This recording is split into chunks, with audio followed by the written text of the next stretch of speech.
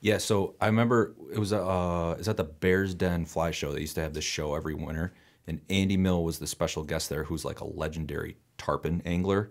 Wrote a book, like real good guy. He did this demo where he showed people like how much pressure you're actually putting on a fish with a bent rod versus a straight rod, and it like was mind blowing to people. Basically, it's probably close to half. And when we did it here, like we hung the line over something smooth with like a 20-pound weight, and bend the rod, and you just try to crank on it, and the weight doesn't even move. Yeah. Point the rod straight at it, reel down and pull straight back. The thing lifts right off the ground. Yeah. So he was explaining to people like how you need to fight tarpon to beat them. Same thing kind of with tuna. Like you got to mentally whoop their ass so you break their spirit. It's You know what I'm saying? people think that it's some of the biggest guys on my boat think they can muscle these fish, and those are guys that actually crumble the first. Yeah. The bigger the guy, because tuna aren't about strength; they're about stamina. And some of the smallest guys on my boat that have superior technique, they're the ones that can land the fish the quickest, because it's not about muscling the fish. Yeah. It's not a sprint. It's more of a... It's more of a marathon. Yeah. With the fish. Makes Yeah, sense. and I realized that in the fight, like the first big fish we hooked that day, like he whooped it for like a good 5-6 minutes, like cranked on it. He's like, "You ready to switch?" I'm like, "Oh, okay." Not because you were giving up. It's like when you put that much heat on a fish for like 5-10 straight minutes, dude, it's exhausting. Yeah. Like I lasted a minute. I'm like, "You ready?" And he's like, "I just gave you the rod back." I'm like, "Dude, I'm done." It's not about. I try to explain to clients. People get this. They have this pride thing going on that they want to land the fish. They want to land the fish. Tuna are a very unique species in the fact that they're warm-blooded, and they won't get tired like an average fish that we fight will. So I always talk about tuna fishing, especially with the light tackle game, as if it's a group effort. You or you or you. It's not your fish. It's our fish. We did it together. Yeah. Green arms. There's no pride involved in it. There shouldn't be any pride involved in it. The minute you're tired and you can't put maximum pressure on that fish, pass the rod off to somebody who can. Shake it off. Get your energy back, and do it again. And people see that we can get stuff done quicker. We can get this fish to the boat. We can unhook it. We can release it, or we can gaff it and put it in the boat. Move on to the next one. Exactly. Or else we're going to sit here for 8 hours and fight the same stupid fish. And we can get back to catching more. And that's something I love to do. Is I want quantity when I'm chasing fish on top water. I don't care about fighting one fish for 4 hours. It doesn't do anything for me. I want to catch a lot of them. Right. I want to experience it a lot throughout the day. It's interesting for sure. Like it's probably because there's not many types of fish that are like that. No, where it's a there's group not. effort. No. It's usually just like solo angling. It's one of the only ones. You take pride in like that fish that you land yourself. So I feel like people come in with that attitude. They do. They do. But most of the people who come in with that attitude have never done it before. Yeah. So they have. But I'm sure after their first time, they're like a little more relaxed. Next time, they're like, I get it. Especially after they get smoked. Brooks knows too. I said a lot of people want to go catch giants on light tackle stuff because they've never caught giants on light tackle stuff. Yeah. But once you do it once, you realize it's not that fun. No, it's about the feed, it's about the eat, and then after about 10 minutes in, you're like, I regret this decision completely. So this year we had an incredible year catching giants on the jig, and what I did is a month into the season when we were hooking like 5 or 10 a day. I switched out my jigs to a much lighter gauge hook, a hook that could still land a 50, 60 inch fish, but I know I could straighten the hook out at any time throughout the fight on a giant. Yeah. And I was doing that because I didn't want to fight a fish for 5 hours, possibly kill the fish while we couldn't keep it. Sure. So we'd fight it, the initial run, we'd realize how big it was. I'd cup the spool, I'd lock it down, and I'd just pull slowly, steadily, and pop. It would pop off. I'd reel in the hook was straightened out. Yeah. We'd bend it back. On to the next fish. Move on. Yeah, sounds very reasonable. Don't have to break off any hardware in your mouth or anything. We don't sacrifice the fish. Jewelry. We're not hurting the fish. Yeah. The fish is back to doing what he's doing. No, and for sure. On we go. He close enough to the mic, Matt? Good? It sounds pretty good. All right, honestly. perfect. Am I okay? I'm surprised how Yeah, I was picking it up. Maybe one inch just a little bit, but besides that, We'll get into all that, like commercial days, non-commercial days, giants, what you do, you know what I mean? So anyways, welcome to the program, everyone. This is Cortland Hooked, the podcast.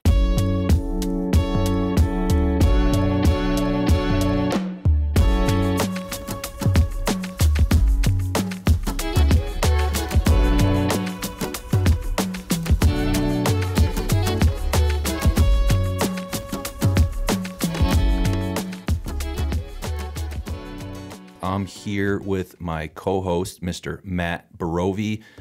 I'm your host, Brooks Robinson, and special guest in studio, Mr. Matt Perachio. Is that how you spell? Yes, I Matt butcher that. Perachio. Perachio Yeah. of Tighten Up Charters. Welcome to the program, boys. Thanks for joining us today.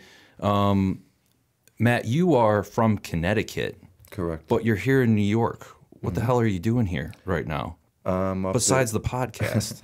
We have a house up on the Salmon River, and this is probably 24, 25 that we've been going up here for Steelhead, and it's a nice break from chartering when I can just fish. I'm sure on my own. Are you done with chartering for the year? You haven't winterized your boat yet. I haven't winterized the boat yet. I still have guys that want to go. There's a chance you might get back out there. Like I'm going to go back to Connecticut today, and there's a possibility I might get back out to the Cape next week. Do you get tired of the game, or do you just get burnt out from so many days for so long that it's like I know you love it no matter what. Like when we went fishing together, like you're like, dude, my knees are shaking, and that's when I knew you really loved it. When you do it for that many years, that many days in a row, and you still get just ramped up when you see fish on the surface, like I know you really like it. Yeah, I love it. I don't get tired of it. I get tired. I lose the drive of the grind started to do it that day. Once you're out there. But once I'm out there, yeah, and I see those birds off in the distance, and I see the fish starting to crash, like I was telling you, my knees still knock together like it's my first time doing it. Because I'm so excited to get to that spot. For sure. But I'm not jumping out of bed with my alarm clock like I do in June and July in the initial hunt of the season. Now it's just, it's like a steelhead fisherman come April. Yeah. We're like, you're over it. Yeah, we're over it. Yeah. Let's move on to something else. I still love it. Yeah. I agree. I just don't have the off season's nice though. I get to spend a lot more time with the family. Get to recharge. On the recharge. Do your gear. Yep. Look over all the gear. And look forward to new times, new changes, and new additions to the chartering outfit for next year. For sure. I mean, basically what we're going to cover today, for those of you that are listening, is the Northern Atlantic Bluefin Tuna. Is that right? There's a couple different bodies of fish, and we'll get to that. Your chartering business, the gear you use, the fish, we're going to basically go over kind of the ins and outs and try to hit on everything, right? Like you said the other day when I said, let's do a podcast, you're like, bro, we could spend just 2 hours just talking about jigging. Yeah. Just 2 hours just talking about topwater. Just 2 hours talking about commercial fish, right? Yeah. So we're going to try to just give people that don't understand the fishery, don't know the fish, just a general overview, right? So maybe they're watching, what's that Nat Geo show? Wicked Tuna, right? That only shows you probably 5% of what's actually going on in the fishery. And we'll get to that. So I want to give people that don't understand that fish and that fishery, like what it's all about. I'm obsessed with it. I thought the first time that I caught a tarpon on a fly, I'm like, this is it. This is all I want to do. Right. And then that show came out, and I'm like, this is freaking cool. And then I became the sales rep for Cortland in New England and started selling hollow core, started understanding the fish. I'm like, no. This is what I want to do. And I'm absolutely obsessed with it. And so you and I went out, I don't know, 3 weeks ago now? Yeah, I think it was, I just looked at the pictures yesterday. I think it was October 11th. Something like that. 10th and 11th, I think we went. And there's something about that fish. There's something about the New England coastline. And we've talked about this before. Like I've caught tuna before in New Jersey, offshore, jigging, trolling, topwater. But there's something about like the bluefin in New England, in that coastline, that I'm obsessed with. So I'm stoked about this podcast, for one. I'm stoked to have you here. And this is the first time you've been to Cortland. Correct. I mean, Cortland, New York, but to the plant. To the plant, yeah. I've never been here. We just toured the plant. I mean, what'd you think? Pretty incredible. I never knew how in-depth the process was to make the braid. It's pretty neat. It's pretty incredible. I didn't think there was so many steps. And I can't believe... right when I thought that the process would have been done, you bring me to another room, and it's not. For sure. I mean, you love our C16 hollow core, which we'll get to. Yeah. Does seeing it made make you appreciate it a little bit more than what you did previously? Like you asked me before, you're like, dude, you're obsessed with tuna, but going out with me and actually getting one Did that just dump fuel on the fire? I'm like, No, yeah, seeing it made doesn't improve anything. It's just the connection. Like everything you said. about the line. Yeah. That's all it needs. You know what I mean? Yeah, everything about the line is the reason I use it, you know, on all the rods.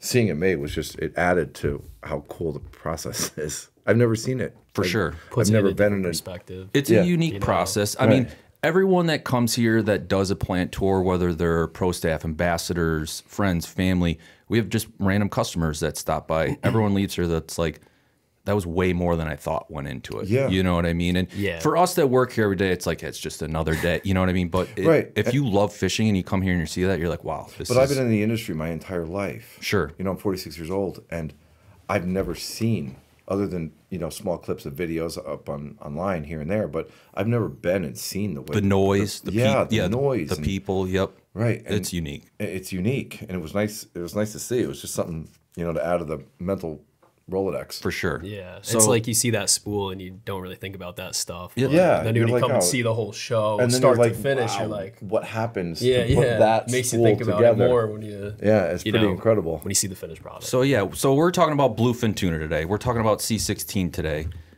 Specifically, you chartering in Cape Cod. But let's kind of start with some history of you, where you're from, like where were you born, where were you raised? Born in Bridgeport, Connecticut. Lived in Bridgeport first couple years of my life. Parents moved to Monroe, Connecticut.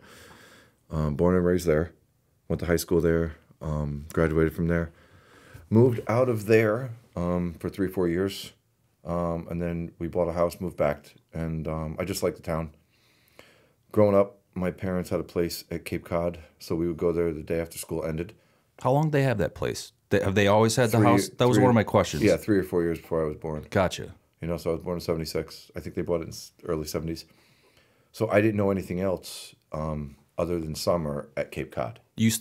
When do you start fishing? You just fish your whole life? Grow up Yeah, fishing? I fished my whole life. Yeah. I my first 50-pound striped bass I got when I was 9. My second one 11, and I got my third one at 13. Yeah, that's what I was going to say. I assumed like when you would go to the Cape, you started fishing for striped bass, right? Yeah. They're easier to target than a bluefin tuna. Right. When you're young. We were slinging eels off the back beach. Back in the glory days of the striped bass at the Cape. Yeah. I mean, I have 26 50-pounders, and Jesus. and they were all within like a 12-year period.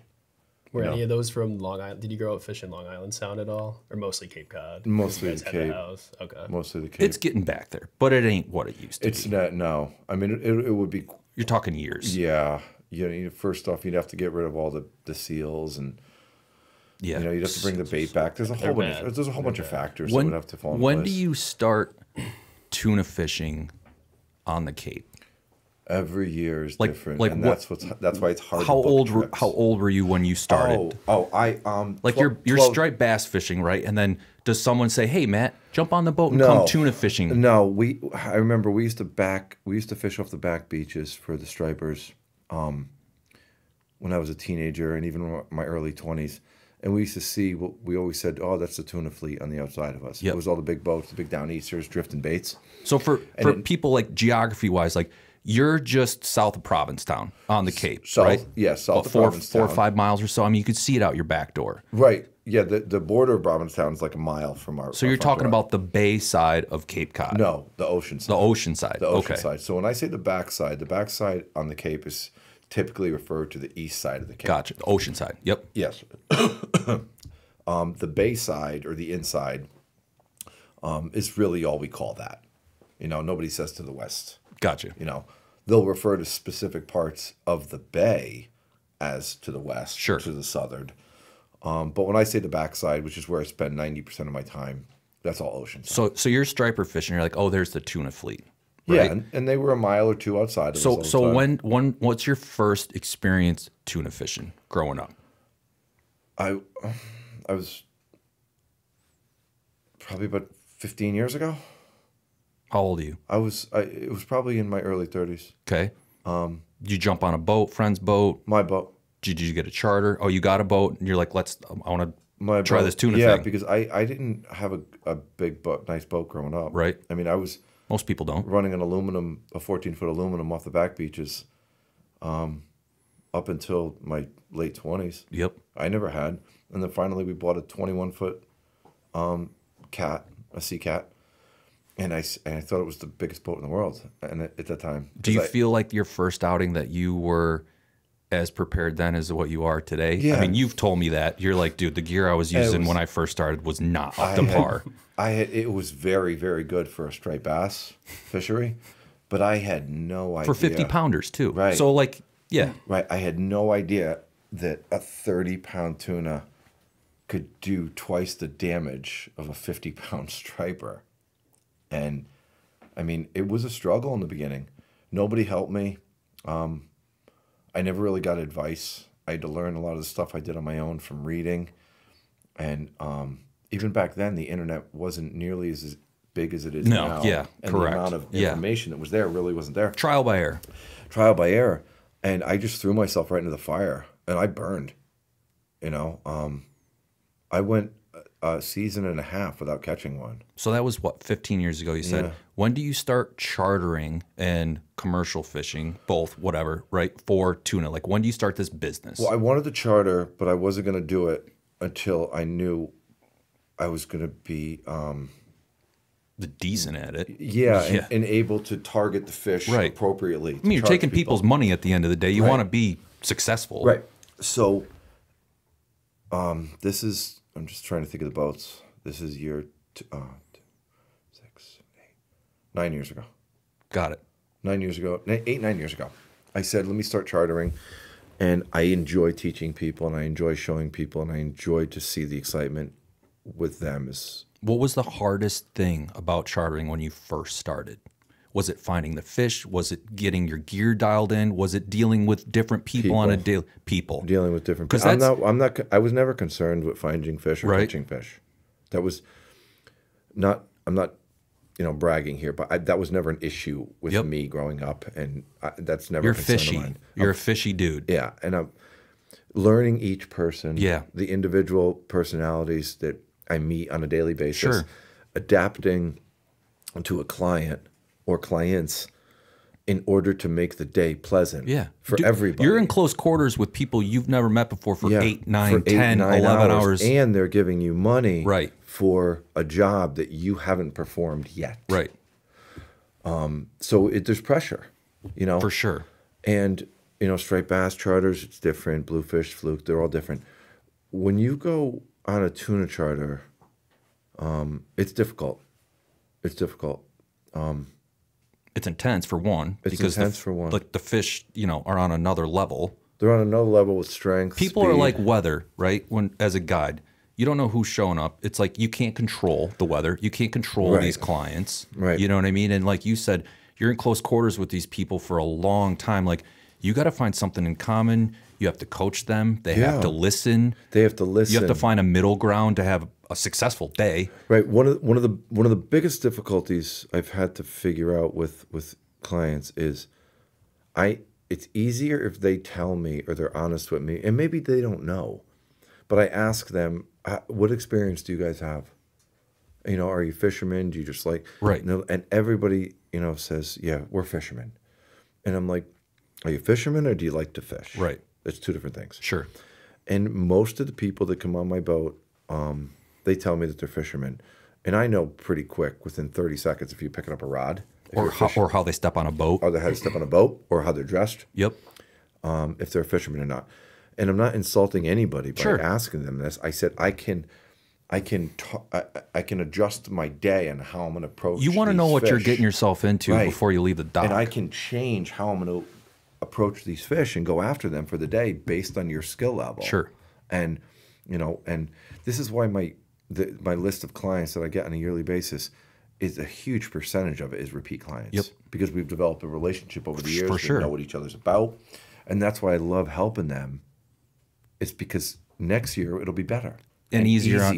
For you, for me, for everybody. What is the best part about, after all these years of chartering, what is the best part about chartering for tuna? Watching somebody get more excited than they've ever been with a rod in their hand when they hook up to their first fish. knowing that they've tried to target these fish for a couple of years. They've never hooked one. They've watched it on TV. They've never been able to hook one. And us going out and doing it. When I get guys, you know, 12, 2 dozen times a year, guys are like, we've never done this. We want to do it. It's our bucket list.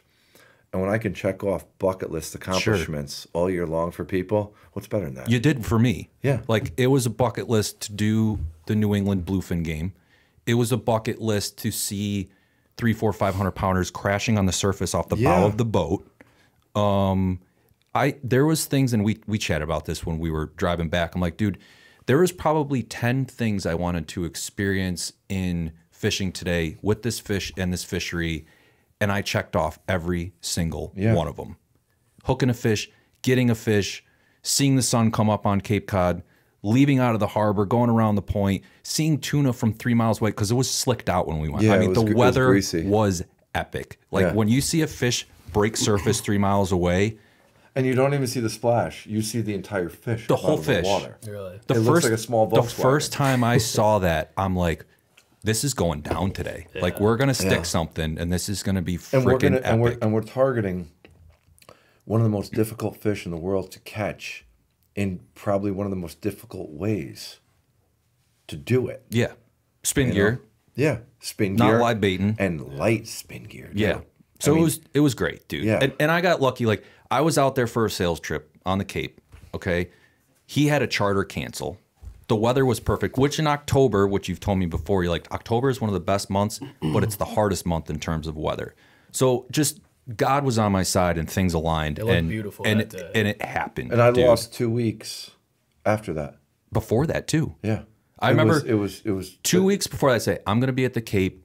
If I, you know, maybe I can work around a schedule. If you get a cancellation, you're like, dude, the weather looks horrendous for the next 14 days. And he looked at it too, and he said, man, it does not look good. And then slowly it started getting better, better, He's and like, better. Let's pray. And then like 3 days before, I'm like, it looks slicked out. He go, yeah, it's on. It's game on. And I'm like, holy shit. And it was greasy. It was one of the greasiest days. I mean, some of those clips up there, Matt, you can pull up one of those clips for us with those with the bait crashing on the water. I mean, some of these fish that we pulled up to, like, we're at a distance, you know what I mean? You get there. It was like, you called it whack-a-mole. You see them, you drive over, you get one cast in, they were gone. Yeah. These fish that we finally found and then I filmed. So I film most of the day. Like, I've caught tuna before, but I wanted to get this footage for Cortland, for you guys to see. And we roll over. And for us to see. Yeah, for Matt. Matt's never seen half this stuff. So we roll over to these fish, and they kind of go down for a minute, and we're kind of looking, and it's just slicked out. Yeah, that's the one. And all of a sudden, like, the bait just starts spraying out of the water real light, and all of a sudden, these fish just appear, like 3 or 4 of them. Yeah. And it was just like, I remember, like, turning the camera off once it was over. You can play that, Matt. And I was just, here we go. Oh, right here, Matt. They're spraying. Oh, my fucking God. Oh, my God. Those fish. It's unreal. You hear Matt goes, these are big fish. I'm like, you think? And the problem with those fish is our issue is they're actually too close to the boat. Yeah, you said that. You said the lure just doesn't work. You got to get it to work. The lure can't. Why is that? Because you don't have as much time to pick up speed on it? Or? There's nothing in between. Thanks, Matt, for pulling that up. You and the lure. Yeah. You know what I mean? The lure lands 20 feet away from the boat, and so you can just twitch don't have, it twice. Yeah. So you just don't have enough time to work and really pick up speed. Yeah, they're actually, if those fish came up, now, we probably wouldn't have wanted to deal with those fish. We did not. We ended up doing it anyways on accident. We ended up doing it anyway later on. So what Matt's talking about is these fish were massive, and you don't know what you're going to get out there. Sure. We're trying to find, and we'll get to this. So commercial fishing season, it's got to be over 73 inches. Some days it's open, some days it's not. Some days the quota's filled, some days whatever. Right. That day, the commercial season was closed. So anything over 73 inches, we had to let go. So we're trying to find smaller wreck-sized fish, as they call it, under 73 inches. Well, it was nothing but tanks out there. We finally roll up to some fish, maybe about a half an hour after this, that like looked 50, 60-inch range, like comfortable sized fish for spin gear. Matt throws it in there and just immediately buttons up a fish that was not 50 or 60 inches, way freaking bigger. Add a 0 to it. Yeah, and like within 5 seconds, he's like, dude, this is not the one we want to be hooking, and he gets on the motor, and we start going over it. So he was going to spool me. We were using some of the smaller reels, and he was actually going to spool me. It was And not good. Jeez. And I had to that go. was the guy that helped you. That was that one. Yeah, we did. Matt called one of his buddies. He's like, "Yo, we need some help." Like what Matt was saying before, like it's a team effort. Yeah. And there was a guy that came from another boat that jumped on our boat to help us fight this fish. And I mean, even Matt, I think halfway through that fight, you're like, dude, you got to take the rod. My back just locked up. It's awkward. Like guys that have the technique, they can do it. But for those people that have never held a rod that big with a spin reel that big and put that much heat on a fish, you're using muscles that you've never. I had muscles in my toes that locked up. I'm like, I didn't even like. It's so intense. You feel it throughout your whole body. What happens is people, I watch them doing it all year long, and I'm trying to coach them throughout the whole thing. And I said, guys, just calm down. They're holding the reel handle super tight. They're white knuckled. Yeah. And I said, guys, come on. You're using all these muscles you don't need to be using right now. And I said, you don't need to be squeezing that handle tight. I said, it's doing nothing for you. And I'd grab the rod real quick and I'd show them. And I go, look, you could just turn it with one finger. Yeah. You know? I go, You make it look easy. Stop. Stop. I know. It's experience. Well, So I go, stop tensing a lot up. of people don't think in that moment. Right. They're just like, No, No, you they're don't. freaking out. They're don't. freaking out. And that's the very intensity understandable. of catching these fish. Yeah. You know? That's pretty crazy. Pull up Matt's Instagram. We'll just throw that up there. When does your season start for tuna chartering on the Cape? Every year is different. Every year's different. This year was... It was like late June, right? Look at that first picture. Who's that guy? It's Big Brooks right there. There you go. That's the fish There he from. is. That's the like, small one. That is my glory. I'm going to blow that How up big and was frame that? it in my bedroom. That one was 54. Four, yeah. Okay. It barely was that? kind of fit in the chest of the Right. the boat. I Yeah, think that you remember. one. That was the small one. Yeah. So when small one. when commercial season's closed, do you try to? I mean, so like you're not targeting. What's the largest? I very- what's the largest I very bluefin that rare- you'll try to target on a spin rod? Oh, I'll target anything they want, Okay. depending on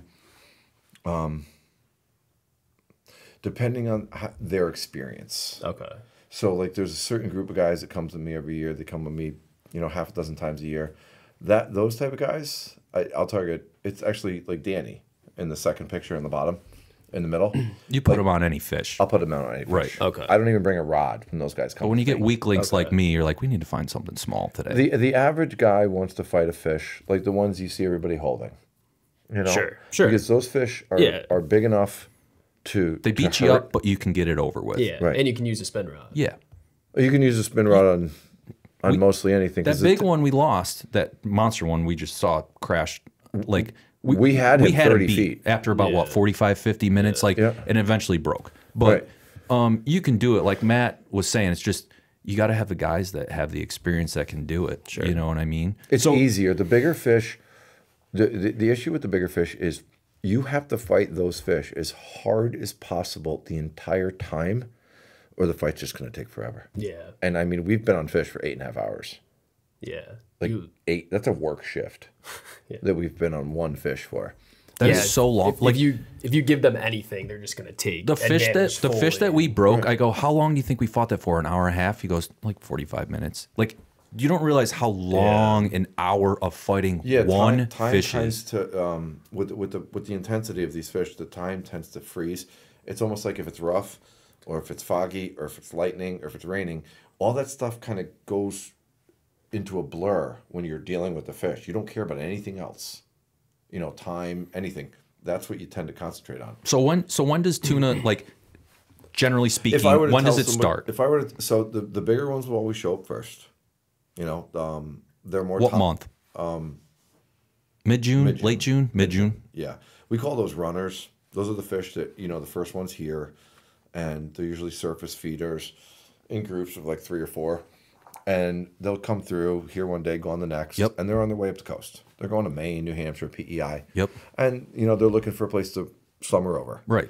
They're just blowing up bait on their way through. Right. This year, like for example, that third picture down on the left, that was July 9th.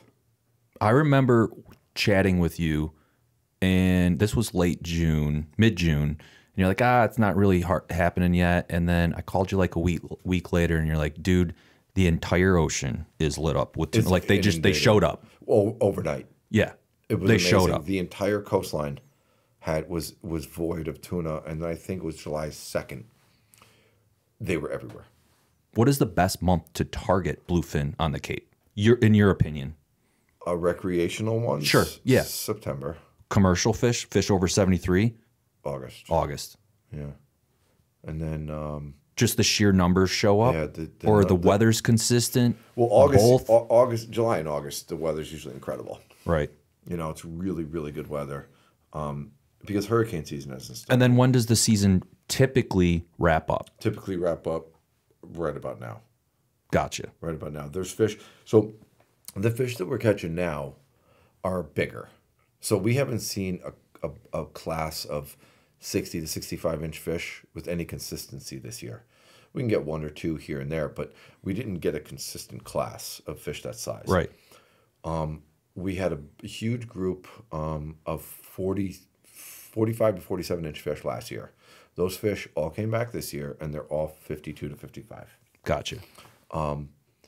And the fish we're catching now are 63, 64, 65. So does it wrap up now because the fish are moving on, or because the weather can get just shitty and it's just you got to call it quits at some point? Or yeah, both? the weather is going to force you off the water.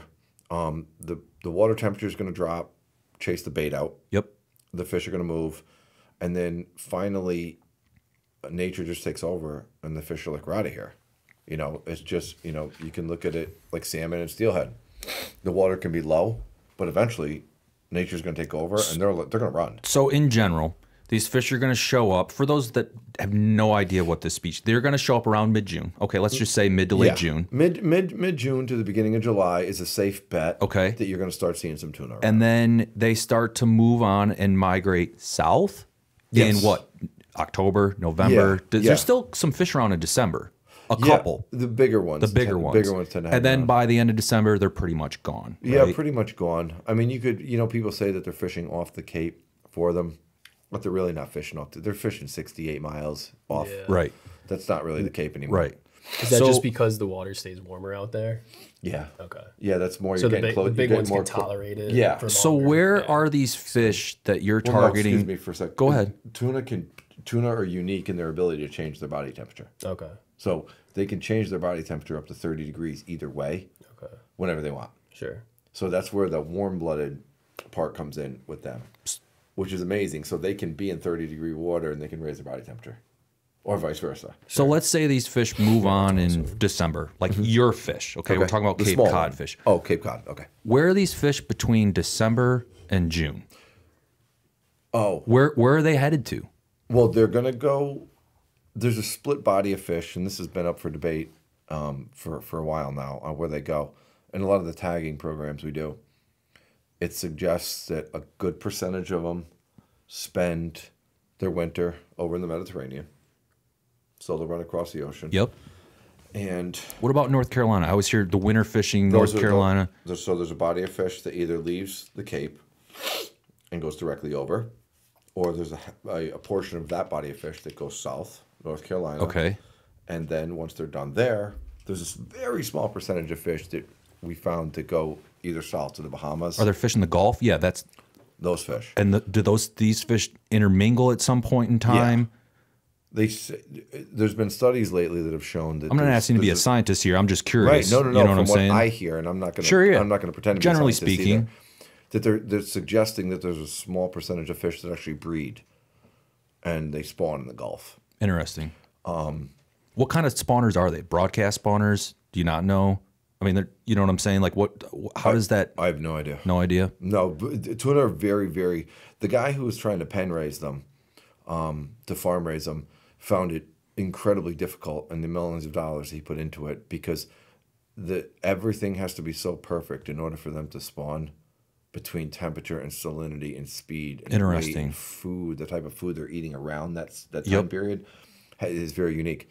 So most of the tagged fish I've ever caught have always been tagged from Madrid. You know, tagged 2, 3, 4, 5, 6 years prior. Gotcha. So they've made that trek from the Mediterranean Sea in Spain over to the Cape 5 or 6 times. Sure. Where did the majority come from that like show up in the beginning of the season? Mediterranean. Like, okay, that's where their majority's coming from. That's crazy. Yeah, so that was one of my questions. Like, you're fishing the Cape all the time. In that June through November time frame, where else, coastal wise, can you target that same body of fish? Because like I've fished in New Jersey. I mean, okay, with the exception of the last couple of years, because there was a body of bluefin tuna in New Jersey, but like you're looking at the shoreline when you're in Cape. Like we're targeting bluefin. I can see the beach. Yeah. I see people out sun tanning, but like that doesn't happen in Maryland. It doesn't really happen in southern Jersey. It did in northern Jersey last year, which was unique. But so like, where else in those summer months can you target these fish? Is it Canada? Is it Maine? Yeah, PEI. Is it PEI? PEI. Are they near Rhode Island? Are they near Long Island? Most of the places you can catch them, I mean, you can see land, depending on how high the land is. Yep. You know, if the bluffs are high, you could see land probably 15 miles off. Sure. 20 miles off. That's far. For sure. You know, the Cape and after all these years, it might be a shock to some people, but I've never even fished in New York or Jersey for tuna. Well, I've had traditionally, time. those bluefin, like, they want to be around the Cape in the summertime. Like, that's their summer. It's like how people that live in the country, they want to go to the beach. They want to go to Jersey. They want to go to the Hamptons. They want to go to just Cape like Cod. the geography of the Cape gives you an advantage in terms of targeting them. Correct. not having to There's go as multiple much, inlets. you There's know? marinas. You Like, could. there's no point in going to New York or Jersey to target them for you. But I want to go down there and try it one time because I want to understand somebody else's fishery. Sure. When I understand somebody else's fishery, it'll help me better understand what we have. For sure. And when I get a lot of people to come up with me from that area, they always describe the Cape as magical. And I can't understand what they mean by that because I have nothing to compare it to. Sure. Yeah. That's why I want to go down there and I want to see what else. Sure. Is it because you got to go half the distance to get offshore? No, to they're get like, to dude, them, you have or whales like- over here. You have endless bait. Yeah. You have turtles. You have molas and sunfish swimming around. He goes, you have 800-pounders jumping over there. You have 45 inches here. Yeah. And there's striped bass right there, too. You know? and seals and great seals whites. And great whites. It's like a freaking zoo aquarium, as that guy said. You know? And they're feeding on anything you could possibly imagine. It is unique. What's cool about the bluefin on the Cape, like I said, I've targeted tuna before. I got a bunch of buddies. I'm very grateful I get to go places. Like I've, big eyes, yellowfin, longfin, you name it. Mm-hmm. What's cool about the bluefin is they're so close to shore. Mm-hmm. They are probably the largest tuna of those Yes. species. Yes, by far. But like you would think like, these big yellowfin, these 200-pound big eyes, some longfin, like those fish would be closer to shore. They're smaller, but they're not. They're way further than what Right, bluefin and are. they're very temperature dependent. It's the complete opposite of what I would think. Like smaller fish closer to shore, bigger fish they want to be away. Not bluefin. Right. Like No. like big eyes, like big-eyed tuna. You're pretty much only going to find those in the canyons. I think one of the major reasons why that is because tuna need more food. Bluefin in particular need more food because of their size. Because they grow bigger. Yeah. Like big eyes, what max out like 200-300 pounds. Big eye can 300 pounds is a big eye. Right, that's a big eye.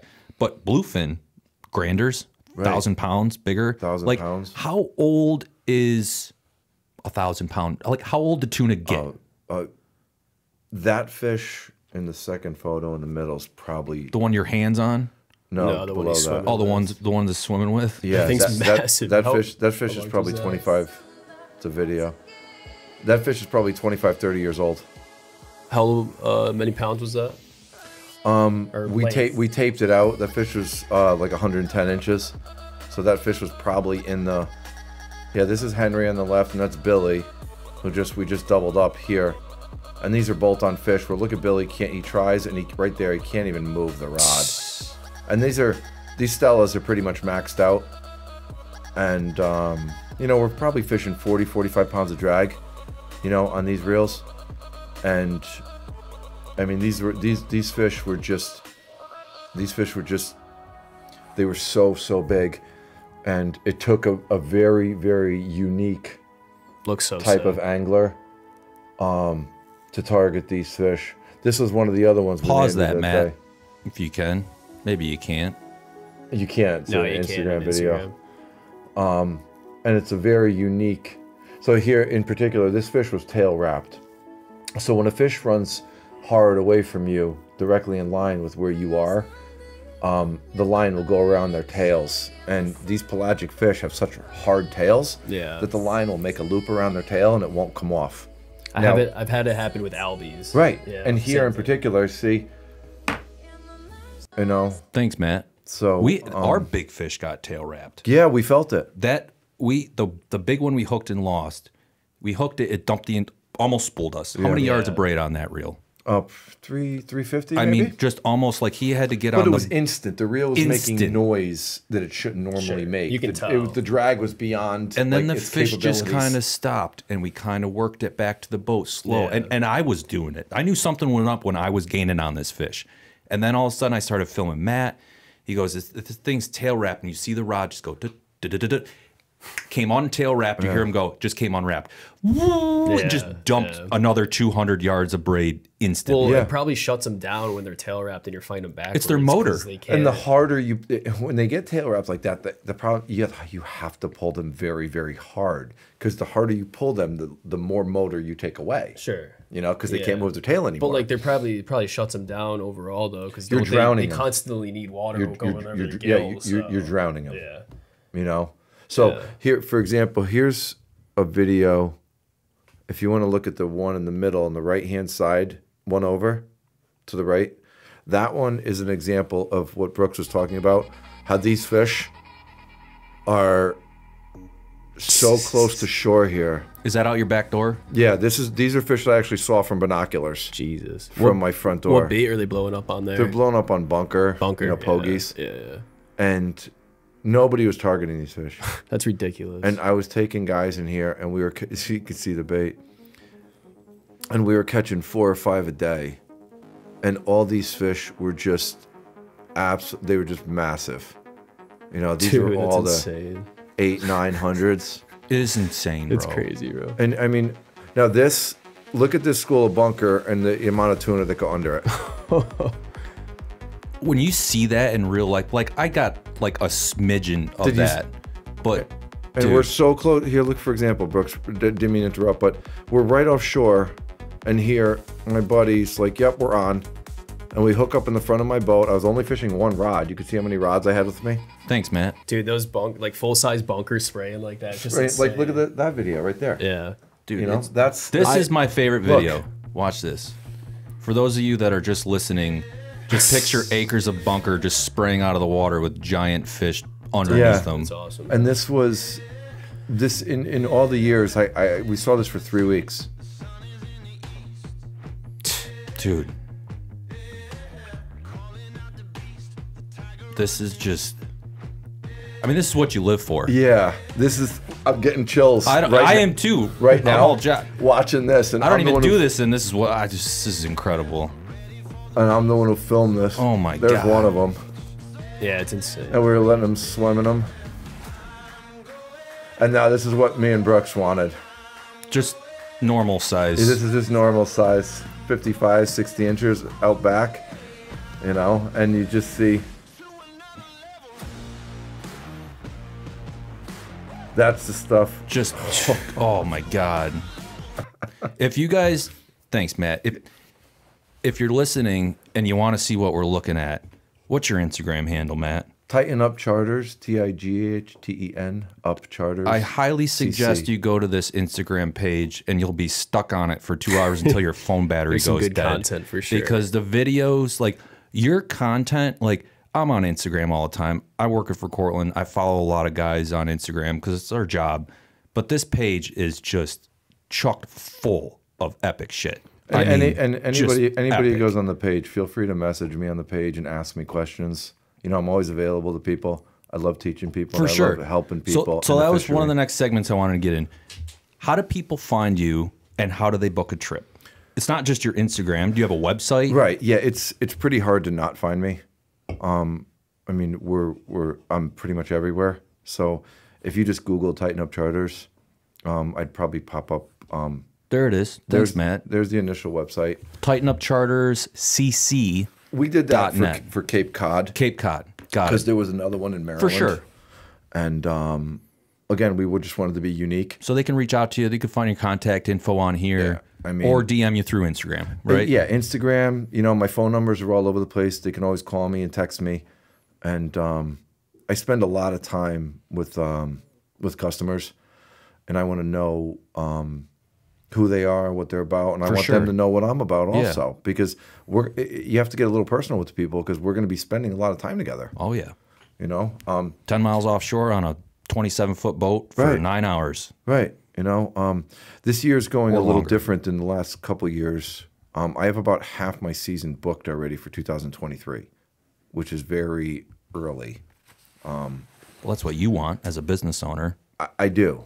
And repeat customers, you got some new ones sprinkled in there? I have both. And what I wanted to do is I wanted to limit the repeat customers to a certain amount of trips because I wanted to give new people an opportunity to have an availability. I'm sure you got some people that are itching to go and you're like, I'm just booked. I'm booked, but I can't spite the people for, thinking ahead. Sure. And booking in advance. I hear you. Because, they took the time to do it. They put the deposit up a year in advance. Yep. And I'm going to sit on that money and hopefully the day works out and the weather works out for everybody. All right. So someone gets a hold of you. You miraculously have a day open. Weather's good. What is your daily schedule of chartering? Not from a client perspective, what can they expect? Like, what is your schedule? What time you waking up in the morning? Oh, again, let's start there. On the time of the year. Yes. So midsummer, of course, the sun rises earlier than it does in the whole year. Especially out there. Right, 2:45, I'm up. 2:45, 3 o'clock, I'm up. AM for those of you that... Correct.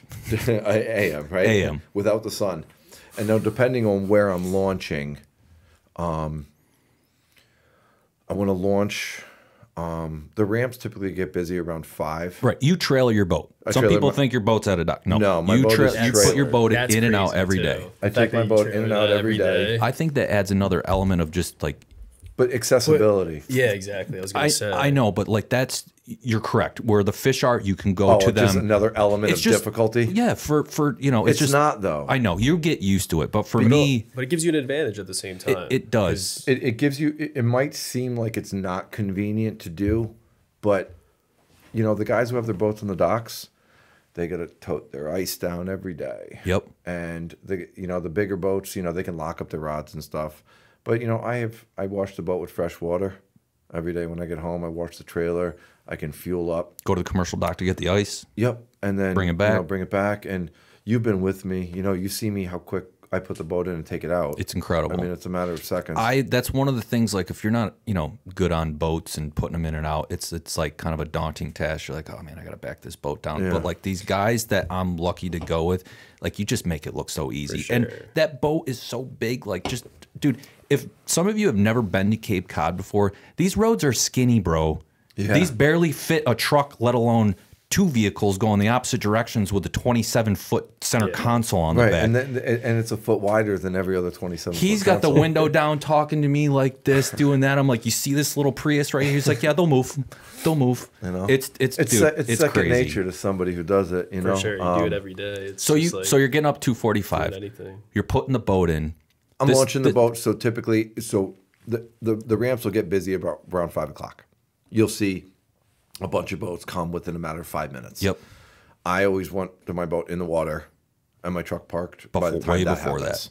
You said guys were putting in their boats before that, sleeping on their boat, anchoring it, waiting for their clients to show up. Yeah, they were doing that on commercial days. Peak season. Yeah, on commercial days. But yeah, I'm not going to do that.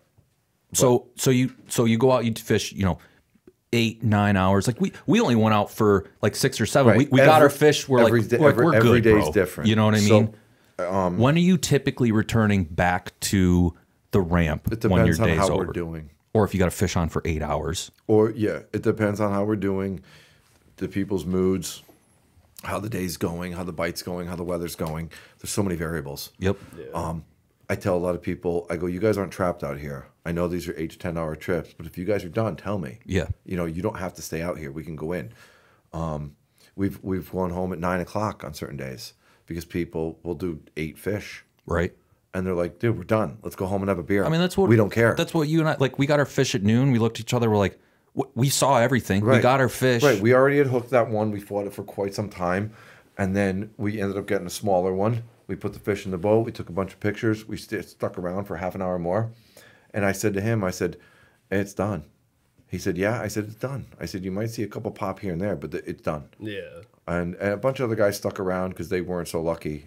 And they didn't see shit. Right. It was over. Do you ever have people that want to stay out for like longer than 10 hours, even if you guys are catching them? Yeah, yeah, but I tell them, I just said, wanna- listen, I said, if Even you if want, it's like dark. and right, stuff? I said, if you want to stay in Walmart past closing, I'm not going to tell you no. Yeah, yeah. You know, just because we're on a boat doesn't mean this isn't a business. Yeah, for You sure. know, because No, it's businesses are So run you- the so same that's a way. good way to put it. So you wrap up your trip. True. You pull the boat, then what? You got to wash it down. You got to you look over your gear. You got to get Yeah. ice. Like, Yeah, I mean, when are you going to bed for the? I mean, It's you're tough. doing how many trips? Say the weather's good every single Every day. day. You're booked every day, right? 7 days a week. yeah. Some For point, how- You know, for- my wife Crystal will say to me, she'll be like, it's gonna be blowing like hell on Thursday. I'm like, oh, thank God. Yeah, yeah. You Get know? a little break. But then you don't get a break because all the stuff you haven't had time to do Gear prep. for catches up a with you, week yeah. or two, all has to get done. Maintenance on the boat, on The trailer. oil changes yeah. on the boat, and all this Rods, stuff. reels. And I don't want to do that stuff when I get home. I want a day to do it. Sure. And then I got to go to certain stores. I got to get certain gear, certain more materials, re-rig, and look at wind-ons and check over the boat and put stuff in. It's, you know, I'll say I get back to the dock at 2 o'clock. typically. Typically, Yep. you know, I'm only 15 minutes from Yep. the ramp. I'll stop. I'll fill up the boat, top off the boat. I'll get back. I'll rinse off the boat, rinse off the gear. Gear goes in the house. I'll run into town, get 2 totes of ice, bring that back, throw it in the boat, and then start. So do you? It's insane. First of So all, how many weeks do you do that for? Like mid-June to end of September? You No, I said, won't say basically? mid-June. Okay. So all the trips that I said I have in the book for next year, not one of them's in July.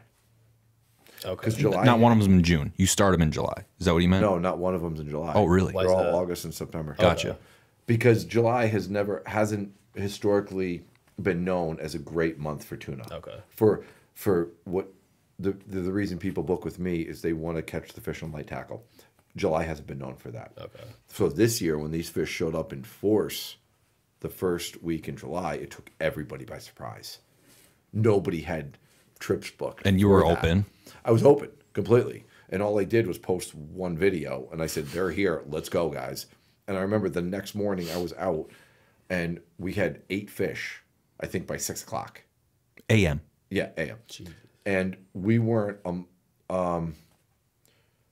So when you came out with me, we came across the bay. We went past Wood End. Yep. And then we went right around the race. Yep. These fish were before the race, a mile off the beach. Out your back door, basically. Yeah, so they were a quarter mile outside of where we were before we were outside. I mean, so of the picture bay. this. They were so, in the bay. So Matt lives like what 4 or 5 miles from Provincetown Race Point. Yeah. Like, I mean, as the road goes. As the road you know. was, correct. I remember getting to your house last year for the first time. We didn't fish. We just went to dinner. It's the first time we met. I'm Right, like, hey, right. let's get to know each other, whatever. Right. And I go, yeah, you ever see fish out back here? And he goes, you didn't see the video that I posted last week? I go, yeah. He goes, that was right here. I go, how'd The you one know we to, just watched? Yeah, I go, how'd you know to fish here? He goes, I walked out the back door and they were fucking blowing up on the surface. So he's like, you can see a 400-pound fish from pretty far away. And that's when I'm like, this place is epic. It looks like somebody's throwing Volkswagens in the water. Dude, when You know, you're from a distance. like you're on a beach, it's Cape Cod, it's gorgeous, and there's giant fish out the back. It's like one of the coolest places in the. I mean, if you're a fisherman, you can't get much better than a lot that. of people call me and they'll say stuff. So, for example, before you asked me who Matt D'Ambrose is, right, my nephew, he called me, and this is before he had his boat, so he had a little bit of a runaround boat right now. Really wasn't geared towards tuna. He called me and said, "Hey, you got to get in here. There's giants blowing up." And I said, "Okay," but I didn't really hear the excitement in his voice that I figured I would have heard if it was really giants blowing up. So I made my way in there, and I got in there. I was like, "Holy shit! This is giants blowing up." Like he should have said, "You got to get in here now." Yeah, yeah. Been a And little more then excited. we went in there, and I had double bass trips that day, and I called my wife and I said, "I'm bringing my first bass trip home." I said, "Can you get my 80s and bring them down to the harbor and meet me there in 20 minutes?" She 80s said, mening your tuna reels. My- For those of my you who don't know giant- what an 80 is, my giant reels. which we'll get 80 to. wides. Yeah, Yes. the 80 wides. And she said, "Okay." So I had a single guy on my second trip, and I said to the guy, "We're going to have a change of plans." I said, "Instead of catching striped bass, do you want to go catch giant bluefin tuna instead?" And he said, "Yeah, I think I'd be okay with that." And we went over and we're coming back out of the harbor, and I put my binoculars on it, and I could see the explosions from 3 miles away. I said, all right, they're still there. So we went over there, and we had a fish on, and as quick as I could snag a bunker and put one on, we had one 30 seconds later. You know? It's epic I think for that guy. we ended up... So after he fought that one, he goes, this is too hard. I don't want to do this. Yeah. It's too hard. He goes, can we go catch some striped bass? I said, are you sure? And he goes, yeah. So we went around to Herring Cove and started catching some stripers, and I could see this look on his face. And he goes, and I go, what? And he goes, can we go back there and do that again? I said, yeah, that's what I thought. Okay, That's we can go. hilarious. So we went right back there, and we ended up getting another one. The one we ended up getting, the other was a little north of 900. You know, Pounds. That's ridiculous. and those fish were in 27 feet of water. Insane. That's the coolest part is those big, how big those fish are and how shallow I do they regret get. it, though. In retrospect, I wish I thought I would have loved to have jumped in the water with a GoPro. Right. And seen what that looked like from underneath. Until you got swallowed. You know, no, you wouldn't have had any issues there. You know? Go ahead, Matt. When do you run the bass trips then? You just intertwine them Early with the season, tuna right? stuff? Yeah, the bass trips. So So I don't really advertise for it. Okay. But, It's just like word of mouth. June, or July. People you know. And then a lot of July, I get a lot of people on vacation Yeah. that, you know, they just want to go fishing. And this is before you're mainly starting up the Bluefin charters. Right. For but, the year. But I do less and less bass trips every year, and that's not by choice. That's just the way things have worked out. Sure. So my schedule, I don't like booking bass trips. I'm not saying I won't, but I tend not to book bass trips after like mid-July. Okay. Because I don't want to, if I'm open tomorrow and you call me and you say I want to book a bass trip, I said fine. But I don't want to book a bass trip far out in advance because I'm going to get a call for that day eventually. There's tuna. For a tuna Yeah. trip. Yeah. And then I say I can't take you tuna fishing because I have a bass trip in the Right. book. And Yeah. You and never want that to happen. I don't want that to happen, you know, and I don't want to have to give the trip away. I just kind of want to stick with the game, and I enjoyed targeting tuna more. So, for those of you listening, thinking you're like, I'm going to charter for tuna, this sounds great. Why don't you give us an insight on your expenses? I'm talking daily expenses. I'm talking yearly expenses. I think that's kind of something that's overlooked for people that may not have talked to someone that charters as much as you do. Fuel, ice, like give us a breakdown. I mean, generally, like what you're running into. How much is an oil change to change their boat? How many times a year are you doing that? So I do about 800 hours a year on my motors. We do oil changes every 100 hours. Yep. You do lower unit changes, and you do motor oil changes and oil filter changes. Those changes are 40, 80, 160, 200, $240 Per. per. How much fuel are you burning on a given day? I know there's some days where when there's- you go out back and there's fish giants. On average, I'm burning probably 60 to 80 gallons a day. No shit. Yeah. What did we burn? 40? Yeah, maybe. We were done at noon. Because we were done at noon. We didn't run that really far. run all over the place. Didn't need to. The days that I burn a lot of fuel are the days that it's not good. Right. It's not great because I'm looking. Yeah. And I'm trying to find them. The days that I can find them easy and quick, those are the days that are good. Do you know? ever get your own bait for bait days? Or are you purchasing that, or you're like going out and you're getting some bunker? Yeah, I mean, we're going to catch, anytime we're bait fishing, we're catching our own bait. Gotcha. You know, so it's bunker, it's mackerel, it's bluefish, Snagging it's half squid. beaks. Yeah, half beaks. The only one I've ever snagged. Pretty immaculate. Do you use a cast specimen. net to get bunker? A cast net, depending on how Yeah, deep they are, where they are, or snagging them. Yeah. You know, but yeah, we're always catching our own bait, and depending on where you're fishing. You know, Yeah, bait changes. Bait That's what people changes. like when you're inside, like out your back door, versus the backside of Cape Cod, the ocean side. you want to be fishing with a live bluefish if you're in the bay. Correct. Or Yeah. bunker in that case. And bunker. Bluefish or bunker, right? Snapper? Then you or like an actual bluefish? No, like a really? a bluefish that we 7-8 would catch on a pound fly bluefish. rod and be like, this is Really? incredible. Yeah, that goes as bait. I remember last year I fished with Joey Manizela from Woozy, one of the photographers that we work with in Rhode Island, and all we did was catch bluefish all day. Mm-hmm. Well, those were all bait for the following day for his tuna charter. Is that the biggest bait Bluefin will eat? Is that like They'll their eat- biggest forage? Pretty they'll much. eat- they'll Like, eat do anything they can will put in eat their mouth. Striped bass. Anything they can put in their mouth. They'll eat stripers. Oh yeah, Really? yeah. They'll eat anything. It makes that they sense. can- You never hear about people. I mean, not that I think bluefish are very. it would be acceptable to really There's a use lot stripers of as them bait, in but- in that bayside. Yeah. And that's just, the bunker and bluefish in there. And then like that day that Matt and I went, they were on butterfish, which are very hard to get tuna when they're on butterfish. They were on half beaks, which we caught one of those on accident. And then there's, Yeah, it's they're on ridiculous. sand eels when you're jigging for them. There's just, that's what makes those fish that's why pretty they're neat. there. That's why they're there, and that's Yeah. why the big fish are there because the trying to amount look of for a forage. specific So picture. when you're fishing the bluefish, you're just chunking them.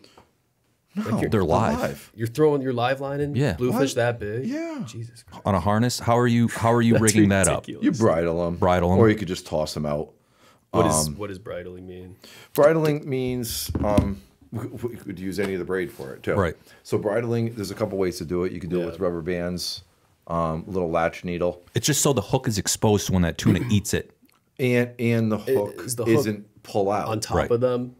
Yeah. Okay. It sits Yeah, on the top on of their them. back. So a lot of the ways. So like you would typically hook live line of fish. Yes. Yeah, you would typically live line it. So But you you're can not do it actually with- penetrating the fish. You're using a band. You're using a needle. Okay. A needle.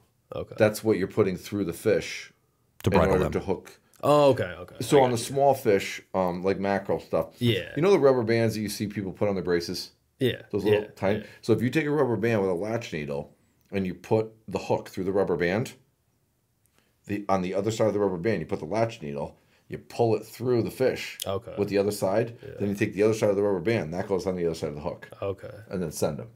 What is Yeah, that makes sense. for chartering? What is your favorite method of catching fish versus your personal favorite method? It's the same. Same? I wouldn't charter if I didn't love it. No, I'm saying like No. But that's why jigging, that's, topwater, live that's, bait. that's why they overlap. Because it's I the only same. yeah Well, what is it? topwater. Topwater. Yeah, 100%. racing at fish, and that's why I have one of the fastest boats around because I want to. What get is there. your boat? It's a 27 ons low bay with twin 350s. They're the on it. fastest. Yeah, Twin 350s. yeah, it's high 60 miles an hour. Jesus. So I never want to be last to a feed, Right. And I never want to say, "Oh man, we couldn't get there in time." Sure. So I had to go after top quality, and I think the customers deserve it. Agreed. That's why I have no issues using some of the best line on the market because it's top quality and my customers deserve it. Sure. My boat is top quality. My gear is top quality. I'm charging a premium, but I'm only charging a premium because everything that comes with my premium price is premium Right. product. Hooks, lures, rods, reels, Yeah. boat, Yes. fuel, Everything. line, everything. Yeah, experience, and I don't do it for a job as much as I do it because I love it. What else can you tell potential clients that might be listening about chartering that maybe we haven't covered yet? Is there some big topics that you're just like, this is what you need to know, or stuff that you're just going to go And over with them on the phone? Oh, from a client? yeah, like what else that maybe we haven't covered that, like something big that a client might need to Every know? day's different. Granted, they are fish. We have a beat on them. We have a pretty extensive network of captains that we work with, trustworthy guys. But every day's different. You don't know what the day's going to bring, what the next day's going to bring. Usually, I can say to the clients is from a day to day. If we're not catching fish, there's probably not a good chance that everybody else is. Right. If we're having a real slow day, most of the other guys I know are also. Yeah. You got a pretty killer network of guys. I mean, Yeah. between your phone going off, the radio, which you don't want to use is too much, you know what I Yeah. mean? Keeping it to a cell phone is very important. I mean, like there was times where someone had called you, gave you coordinates, which are huge, this, that, and the other thing. And I'm like, you told me your boat goes 60. Why aren't we going 60 to get over this feed? He goes, you don't blaze over there because everyone else is going to follow you. Yeah. You go at a decent clip. You don't want to You don't stand want to up look in like the you're front in of a the hurry, boat. dude. Yes. Yeah, You don't want to point. Don't want to draw attention. You for can sure. see it. So, you can see there's little telltale signs that you can see from a charter's perspective or even a For sure. recreational guys. It's out there a lot. Yeah. They can see if we're got a bunch of boats sitting around, all of a sudden one boat just floors it and hammers it, and you look over and you're like, where's he going? There's a guy up in the front of the boat going, he's pretty seeing point, and you're like, all right, pretty where's he obvious. going? Yeah. And you look, and that's what happens is if that guy's boat's not fast enough, and I see what he's looking at, I'm going to beat him there. Yeah. Even though I'm not even moving. Yeah. Right. I'm going to beat him there. So you want to do a little low key. It's nice to get to a feed and have it to yourself, and that's something that not that you need to, but when we went out, But at least like rolling up on the, at least get some of it to yourself. Before yes, everyone else shows it was a up. Tuesday The first morning. part It of was slicked out. The fishing wasn't easy. Was not easy. There wasn't that many people out there, and it was freaking enjoyable. Yeah. Like there was those videos that we showed earlier, and there's other ones that we'll get to. Tuna fishing is not boats, but relaxing. Not even close to us. Yeah, tuna fishing is not relaxing. People say, "Oh, I had a nice relaxing day on the water." Don't start tuna fishing. Yeah, yeah. There's nothing relaxing. That was probably one of the more relaxing days you did have when we went out. Yeah, well, that's because I had no pressure. I know. That's It was, why. it was fun. I have a fisherman on the boat. I have somebody who knows the game. Yeah. You know, and you know, there was no client, you know, Sure. money being exchanged, and You're just going fishing for fun. we're just going with fishing your for friend. fun. Yeah. You know, That's what How made is it. the Go ahead, Matt. Alex, how You're is fine. the like social life between guides or captains out there on Cape Cod? Like, do a lot of the captains help each other, or is it more like I'm sure some get competitive, obviously, but like overall, how would you say that? for the past couple of years, I've wanted people to talk more, Sure. and there's a lot of, you know, that's mine, that's not yours. I found this, no, you found this. You can't go here, I go here. There's a lot of that, you know, banter that goes back and forth. But bottom line is all these guides and client and you know, charter captains, we all have the same goal in mind here. We all have to get our clients on fish, and it shouldn't be about I'm better, you're better. It shouldn't be about any of that. Yeah. It should be better for the entire industry. Yeah, for if sure. everybody comes here and succeeds. Yeah, and like just the protection of the fish and The like, protection 'cause of the fish. Without the and- fish, you guys are Right. Yeah, you know, we're asked out. We got nothing, you know? So over the past 3, 4, 5 years, we have a really good group of guys that we coordinate with and we talk with on a daily basis. Like we pretty much always know where we're going when we leave the dock in the morning, you know, Where you're starting, where we're starting in a general area. because you're not going one spot all day. Sometimes you do. This is like your own in crew. August we were going to one spot all day, within like a 2 square mile area, and we would all get there. And this is when we were jigging. We'd all get there, and everybody knew it as one area, but it really wasn't that area. And we're a network, and everybody knows we're a network. So that if they find one of us, they'll tend to stick around us and hover around us because they know that we're tied in with 6 or 7 or 8 other boats. There's a reason why 6 or 7 of you are in the same spot. Right. Sure. No. Even if we're not in the same spot, they'll watch one of us and hang out near one of us. 'Cause Gotcha. if we Just to take try off- to get in on any right. information. If we take off, Yeah. they know why we're taking off. If we don't take off, they know that area that the rest of us are in is no better than what we're there already now. Interesting.